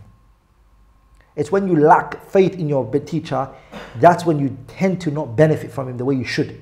Therefore, the same can be said about the Arabic language. It's just a language. We could go to a non-Muslim university and learn Arabic as a language. Therefore, what's the harm in taking it from an... See, this is the difference. Taking knowledge from the disbeliever and taking knowledge from the innovator, again, it's a different situation. The disbeliever, I'm not taking a religious concept from him, aslan. You might be taking atheism from him. Well, I'm not allowed to then study from him. They're not allowed to? No, of course. Every disbeliever comes with baggage. Oh, Christianity, Judaism, atheism, something. Yeah, I cannot study from a person who's teaching me corruption in my belief. Even a language. He's not teaching you your belief, he's teaching you a language. And he's bringing doubts to me. La, not necessarily, he's just teaching you a language. So Arabic, for example, can we take that? Can we learn Arabic from an innovator? You see, you're asking me a specific situation for a general ruling. Okay. I would say to you, no, it's not allowed. As a general ruling? Yeah, but there could be a particular person I might say to them, you can go study there. Why is it not allowed? We were just learning a language. It doesn't stay as a language because the person is a Muslim. Yes. A person who's a Muslim is closer to you than a non-Muslim. Okay. So you kind of, he will push you, he will give you that feeling that he's a Muslim brother of yours that has salams, you give him salams. Second thing is, I mentioned the statement of Imam al-Shawkani rahimahullah ta'ala, where it weakens the heart. It weakens the what? The heart to his statements. So when he brings an Arabic example and he brings the ayah Ar-Rahmanu ala al-Arsh istawa, let's say the word istawa means istawla, and he throws that in, and you're just a young, basic Arabic learner, or he tells you that the kalam, inna al-kalama la fil fuadi, wa innama ju'ila al-lisanu lima fil fuadi dalila, that speech doesn't come out, it's what's inside you, kalamun nafsi, and you just take that in, you take it in.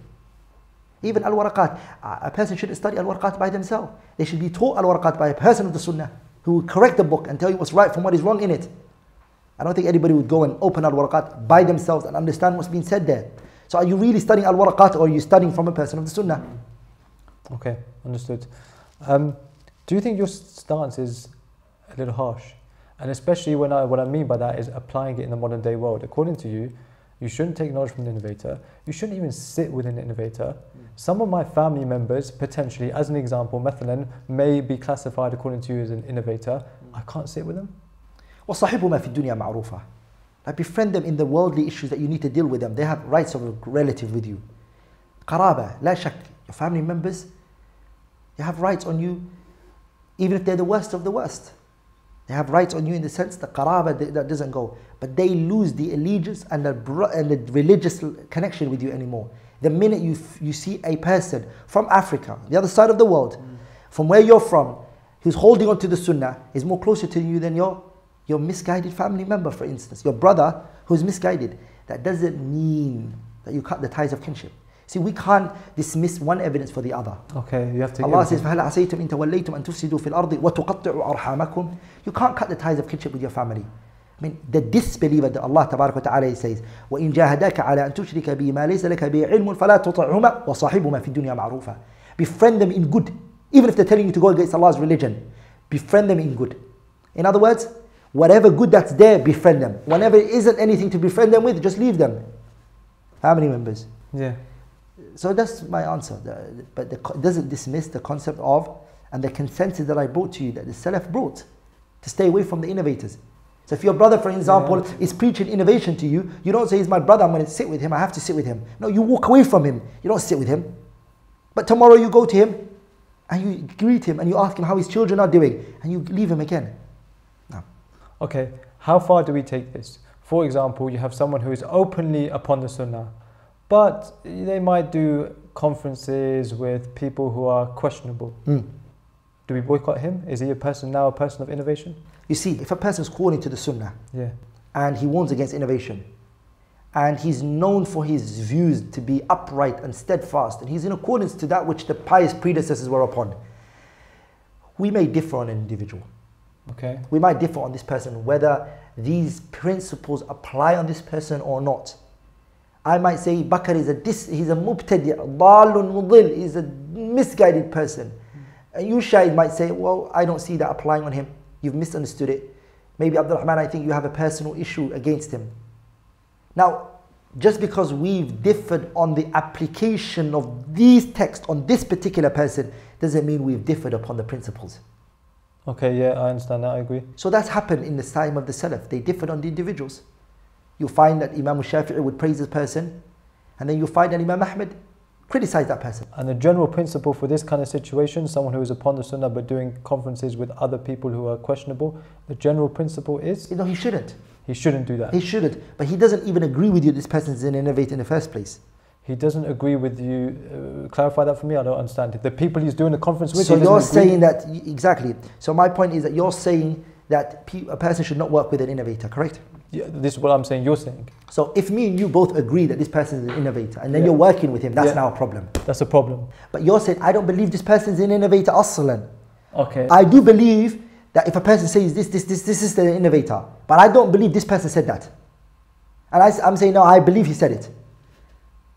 Do you see my point? Yeah, so there could be a situation where the person who's working with the people in the conference, he doesn't believe them to be innovators, but you do. Yeah. And therefore you think, you're But we don't differ on principle, me and this person. Okay, yeah, okay. Me and this person, we both agree, for instance, that you can't go against a oppressive leader who's not a disbeliever. Okay.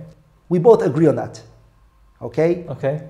And that's something, mutual agreement, both of us. But there's a person who's going to do a conference with, and that person he's going to do the conference with believes that you can go against the leader, you know what? If he's an oppressive leader. Okay. I then said to Akhi, don't go to that person because it's what he believes. He says to me, I don't agree with this. Right. Your application... Not that I don't agree with the principle. I agree the principle is misguided. I don't agree that this brother believes this. That's happened. You can't change that. That's happened through Islamic history. That has happened through the time of the Salaf. They differed on individuals. Like I can give you many examples. Yahya ibn Ma'in is criticizing Imam Shafi'i. Ahmad ibn Hanbal did not accept that from him. See my point? Yeah, I understand. And Imam Bukhari was criticized by Yahya al-Dhuhali. No one accepted it from him. It's happened, people have misplaced particular rulings on people. That has happened, there's no denying of that. Okay. But if you and I start discussing whether going against oppressive leader, for instance, who's not a disbeliever, is an oppressive leader, you believe you can. Now I have a problem with you because of what you believe. The asl that you believe is wrong. Okay, fine. So if there is a masjid, for example, that is clearly upon innovation, and we agree that they're upon innovation, I can't cooperate with them. We shouldn't cooperate with them. We shouldn't give da'wah to them. Oh, you should definitely give da'wah to every person. That's what the ayah we mentioned. But not a joint conference where we're together, we're sitting next to each other. No, you shouldn't promote them, and you shouldn't engage with them, and you shouldn't. No, definitely you shouldn't. But what do you? But there are times, I told you, situations that may arise. I want this to be put in correct context. Okay. There may arise masalih ammah for the Muslims.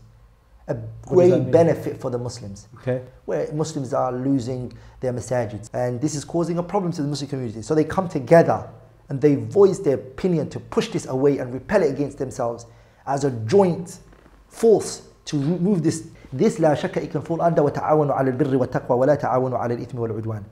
But you as an individual, don't believe that the Deobandi and the Barelwi and all of these are guided. You believe they're misguided. They're upon innovation. They are from the 72 in the hellfire. That's what you believe. هذا عقيدتك. That's your belief. But I'm working with them right now because of the truth. Yeah. I'm trying to spread haqq. The haqq is what's going to prosper here. I'm not doing it for this person. I'm trying to repel a harm that is there that I think should be removed. That is shar'i. The Prophet did that, sallallahu alayhi wasallam. And he did it with the non-Muslims. He did it with Quraysh. He signed a treaty with them. And Ibn al-Qayyim, who I don't think anybody should question his knowledge, had said that. He took from that. But when you say a person is not calling to the Sunnah, he's not calling to Tawheed, he doesn't preach the Haqq, he only talks about generic issues. And then I see him every conference, he's with the Deobandis, he's with the Barelwis, he's with them. And he goes, we have to look at the unity of the Muslims. I now really question you. What are you about? What are you talking about? Because I don't see from your message Da'watul Anbiya wal Rusul, the message that the prophets and the rightly guided came with. We don't have husn dhan that he's given da'wah to those people? That doesn't dismiss the fact that he's not calling to the message of Islam in the way that the Prophet did. Comes back to that point, isn't it? Definitely. Your message itself. Before we talk about who you're associating with, you yourself, your message is not what the message of the Prophet ﷺ was. Are you with me? Yeah. I mean, look at Nabiullah Yusuf. He's in prison. The prisoners that were in prison with Yusuf, they saw a dream. And when they saw the dream, they asked him for the interpretation of the dream. Nabiullah Yusuf did not give them the response, and he didn't give them an interpretation of the dream until he said what? يا صاحبي السجن أرباب متفرقون خير أم الله الواحد القهار. He spoke straight away. He said, before I answer your question, Tawheed. Tawheed. Okay, I still feel like you're holding a very, very harsh, staunch view. According to you, we can't differ on anything in the religion. We always have to be we have to be robotic and agree on every single thing. What can we differ on? What can't we? No, definitely. That's not what I'm saying. And Allah Tabarak wa Ta'ala, He says in the Quran, وَلَا يَزَالُونَ مُخْتَلِفِينَ إِلَّا مَنْ رَحِمَ رَبُّكَ. The people are going to differ. Differences is you and I, black and white. You know, there's differences. Allah says, وَاخْتِلَافُ أَلْسِنَتِكُمْ وَأَلْوَانِكُم. I speak a different language to you. Differences is there. Every difference is madmoom, blameworthy. Okay. So what are the permissible types of differences? Beautiful. That's the good thing now. The difference that we consider to be difference is that which does not oppose another textual evidence. Also, it is not something that is strange, that hasn't been heard of, nor has been brought forward by the pious predecessors. Okay. So if you're taking an opinion, within the time of the Salaf, they had 2-3 views in this issue. You chose one of those views and we differed, then that issue is a difference of opinion which is valid. It's called khilaf, it's called ijtihad, more like sa'ir. And so I, on the other hand, meaning permitted, meaning acceptable. One of us is wrong and one of us is right. We just can't put our thumb. Each one is saying, of course, my one is right. Yeah. But it gives us that right to love one another, to actually say, you know what, you got Ibn Mas'ud in this issue, and I have Ibn Abbas in this issue. Prime example. Ibn Mas'ud and Ibn Abbas differed upon an interpretation of a verse. أَوْ لَا مَسْتُمُ النِّسَاءِ. The ayah. يا الذين آمنوا إذا قمتم إلى الصلاة فاغسلوا وجوهكم وأيديكم إلى المرافق وامسحوا برؤوسكم وأرجلكم إلى الكعبين وإن كنتم جنبا فاطهروا وإن كنتم مرضى أو على سفر أو جاء أحد منكم الغائط أو لامستم النساء. Lams, what does it mean in this ayah? Ibn Mas'ud and Ibn Abbas had two different tafsir. Okay. Ibn Mas'ud said, here lams means touching a woman. Ibn Mas'ud said that. Abdullah ibn Abbas said it means sexual intercourse. So that means that the woman, if you touch a woman, she'll break your wudu, according to Ibn Mas'ud's interpretation. And according to Ibn Abbas, no, it doesn't. Only it has to be sexual intercourse with a woman.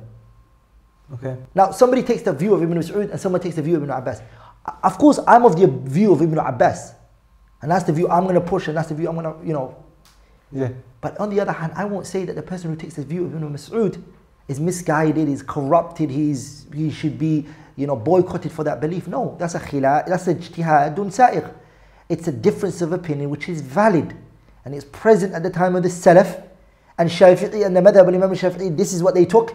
This is acceptable. The other issue is, for example, do you put your knees down or do you put your hands down first when you go towards to the sujood?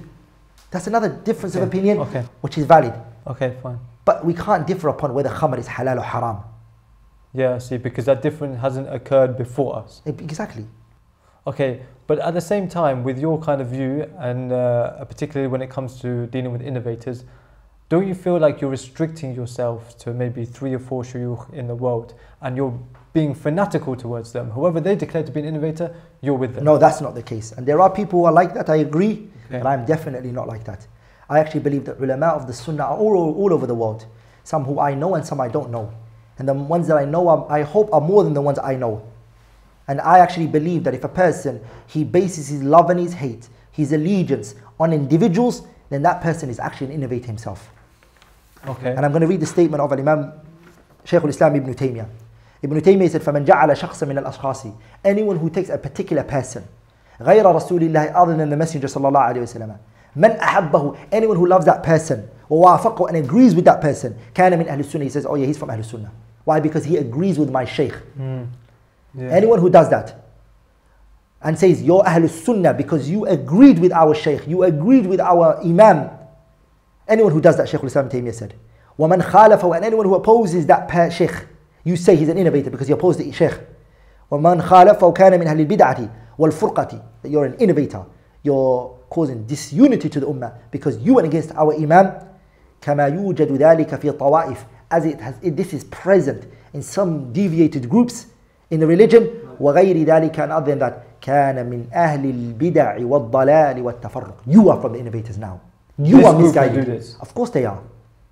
Anyone who bases love and hate on other than the Messenger sallallahu alaihi wasallam and that which the Ummah have unanimously agreed upon, anyone who bases love and hate on other than the Quran and the Sunnah and that which the Ummah have united upon, then he is from min ahli al-bid'i wal-dalali wal-furqah. Okay. Wat-tafarruq. He is a person of the, whether he screams, I'm from the people of the Sunnah and I am from the Imams of the Sunnah and I'm upon Salafiyya and I'm this and that, he can give himself those fancy names. He is an innovator himself. He is misguided himself and he is from Ahlul Furqa, those Ahlul Tafarruq. So that's something I really want people to understand. There are scholars of the Sunnah in India. There are scholars in the Sunnah in Europe. There are scholars in the Sunnah in America. Europe. All of it, I don't know them. I can't. Okay, I cannot eliminate everything. Yeah. There could be scholars of Sunnah in America. There could be scholars in China. There could be scholars in Australia. There could be scholars of the Sunnah in, what do you call it, Africa. I can't speak. Okay. And just because I don't know something, as the ulama they say, just because you're ignorant of something, that doesn't mean it doesn't exist. Your ignorance of something doesn't mean that it doesn't exist. So I'm saying that, alhamdulillah, the people of the Sunnah are a lot. They don't have to sign up. They don't have to call a particular person. They don't have to sign a letter of agreement. All that they need to come with is they have to follow the Quran and the Sunnah, and every interpretation they give for the Quran and the Sunnah has to be based on what the Sahaba said. Okay. That's all it is. Even if you don't call yourself, for example, Salafi. You don't have to call yourself Salafi. Wallahi, you don't have to call yourself Salafi. No, you don't have to call yourself Ahlul Sunnah if you want to. Rather, if you call yourself Salafi and you don't follow the Quran and the Sunnah and that which the pious predecessors is upon, and you give yourself a Salafi, you're not Salafi. The name doesn't change anything. Okay. لا عبرة, the scholars they say, لا عبرة بالألفاظ والمباني. There's no reality to wordings and terms. إنما العبرة بالمعاني. That which we look at is the meaning. We look at your action. We look at how you follow the Salaf. Are your actions, like there are a group of people who say, I'm Salafi right now, and they shout that we're Salafi. But for them, the reality and the truth is they have love and they have hate and they have allegiance on a particular person or a particular, or 2-3 shuyukhs. وهذا حق لا مرية فيه. There's no debate about that. That's the truth. That's the reality. Though, you know what you can do? You can oppose if you want to the Salaf. You can oppose the Salaf if you want to. But if you don't oppose, if you agree with their Shaykh, you're from the Ahlul Sunnah and you're from Firqatun Najiyah and you're Salafiyah. That's the reality of some group of people out there. This Shaykh is also one of your Shaykhs. I mean, I respect the shuyukhs of Ahlul Sunnah in general. And that doesn't mean I agree with everything a person says. I don't believe every single person a Shaykh says that he's haqq and he is. I don't believe that. I believe yu'khadu min qawlihi wa yurad. I take some of his speech when he goes in accordance to the Kitab and the Sunnah, and I reject it when he goes against the Kitab and the Sunnah. I'm not fanatic over any individual. Okay. Jazakallah khairan, Ustad Abdul Rahman. I've got one more really important question for you, and I'm going to end with this bi'idhnillah al-kareem. And that is, what if you are a layman Muslim? You're not knowledgeable. You find someone in the masjid giving durus, giving lectures, giving lessons, and you see them reading the Quran, praying at night. You see them doing all of these good deeds. He's got beautiful akhlaq, good manners, and he's calling people to what appears to you as a layman Muslim to the right version of Islam. How can you determine whether your initial perception of them being upon the Sunnah is correct or not? What kind of steps can you take? What kind of guidelines can you use? See, the lame person who doesn't know, generally we can't hold him account because he's ignorant, right? He doesn't know. And ignorance is a udhr shar'i. Ignorance, generally speaking, is a shar'i excuse. You are excused in the Sharia. Ignorance is an excuse. As Allah said, even from Tawheed. You see, that needs tafsil, whether you can be ignorant in Tawheed. Okay. That's another topic for another day. That's another topic for another day. Okay. So Allah Tabarak wa Ta'ala, He says in the Quran, وَمَا كُنَّا مُعَذِّبِينَ حَتَّى نَبْعَثَ رَسُولًا. We are not ones to punish them unless we send a messenger to them. Meaning to convey to them. Allah says in another ayah, وَمَا قَدَرُ اللَّهَ حَقَّ قَدْرِي إِذْ قَالُوا مَا أَنزَلَ اللَّهُ عَلَى بَشَرٍ مِّن شَيْءٍ. And Allah says in another ayah, اللَّهُ يَصْطَفِي مِنَ الْمَلَائِكَةِ رُسُلًا وَمِنَ النَّاسِ. Allah sent messengers for a reason, to convey the message about Islam and to debunk and to speak against and dismantle the confusion and the misinterpretation of religion. So ignorance is a valid excuse. Generally, na'am. Okay. But here, if a person goes to a person who they rely and they believe in Ammatun Nas, and they believe in that person, then as the poet said, وَلَيْسَ فِي فَتْوَاهُ مُفْتٍ مُتَّبِعٍ مَا لَمْ يُضَفْ لِلدِّينِ الْعِلْمِ وَالْوَرَعِ أما والورع. The person, he goes to a person he sees religion in, he sees a person who's staying away from haram, he sees a person who he believes is acting upon the religion. That's all he saw. And he asked a question. I mean, Allah is not going to punish him for that. But what is needed to know is, and this is an advice to all of the people out there who are seeking knowledge, want to learn, it's generally good to go to a person of the Sunnah and you ask them about who you should take knowledge from. So you can test them, ask them. You don't test the person that you're trying to take knowledge from, but you just ask about him from other people. Just like a sister, if she wanted to get married, she asks about the brother. But as a layman, like, how can you determine whether the answer you get is a good answer or not? I mean, you hear from the imams of your local masjid, all of them are criticizing him. They all say that he's misguided. Okay. I mean, I want to mention a final story, and I think this, inshallah ta'ala, should inshallah ta'ala, bring matters to more clarity, and I think it's important that we mention it. And Imam Ahmad rahimahullah ta'ala, I took the story from Tabaqat al-Hanabila by Abu Ya'la. Okay.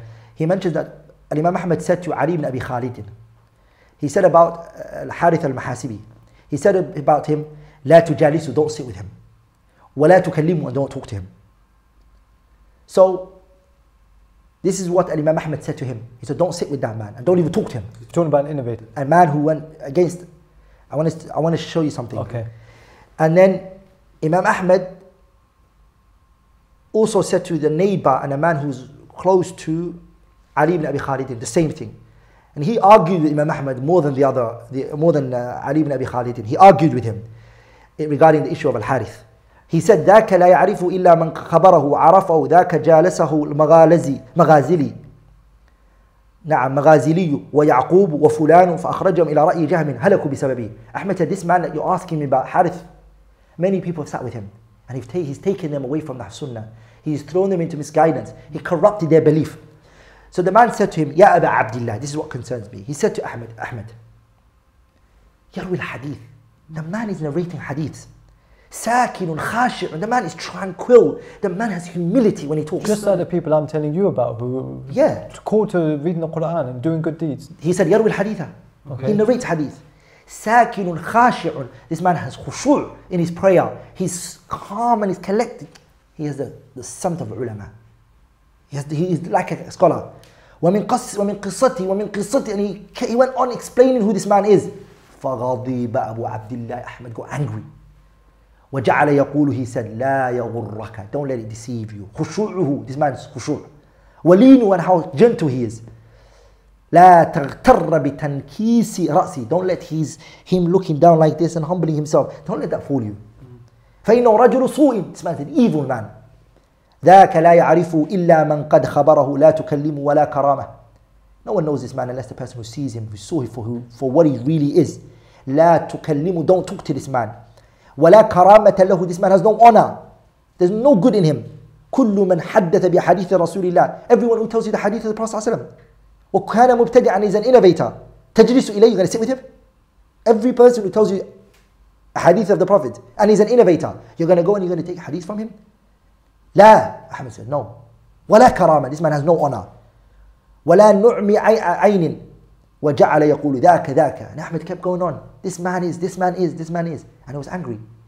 So just because you saw a man praying and fasting and crying in the salah, and whenever he mentions a hadith he can't hold himself, that doesn't make it a criteria to go forward for marrying him.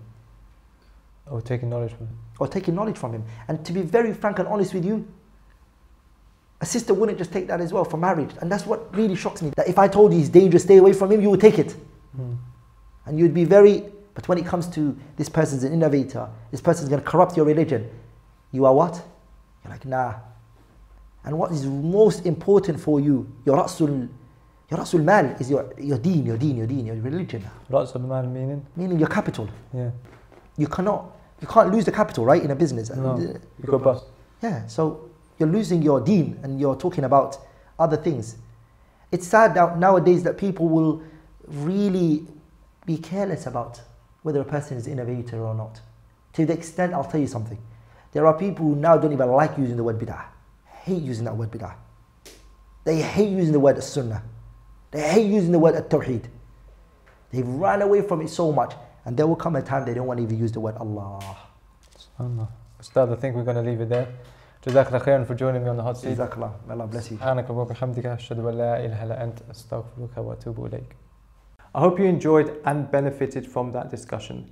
Please do share it with your friends and family members if you feel like they might benefit too. And don't forget to hit that subscribe button below so you're notified of any new episodes. Check out www.thehotseatpodcast.com. That's thehotseatpodcast.com. On there, you'll find a little bit more information about the podcast, and you'll also have the chance to vote for which topic you'd like to see discussed on the show. You can also ask questions on the website to the speaker himself about these contemporary modern day issues. Until next time, fi amalillahi wassalamu alaikum wa rahmatullahi wa barakatuh.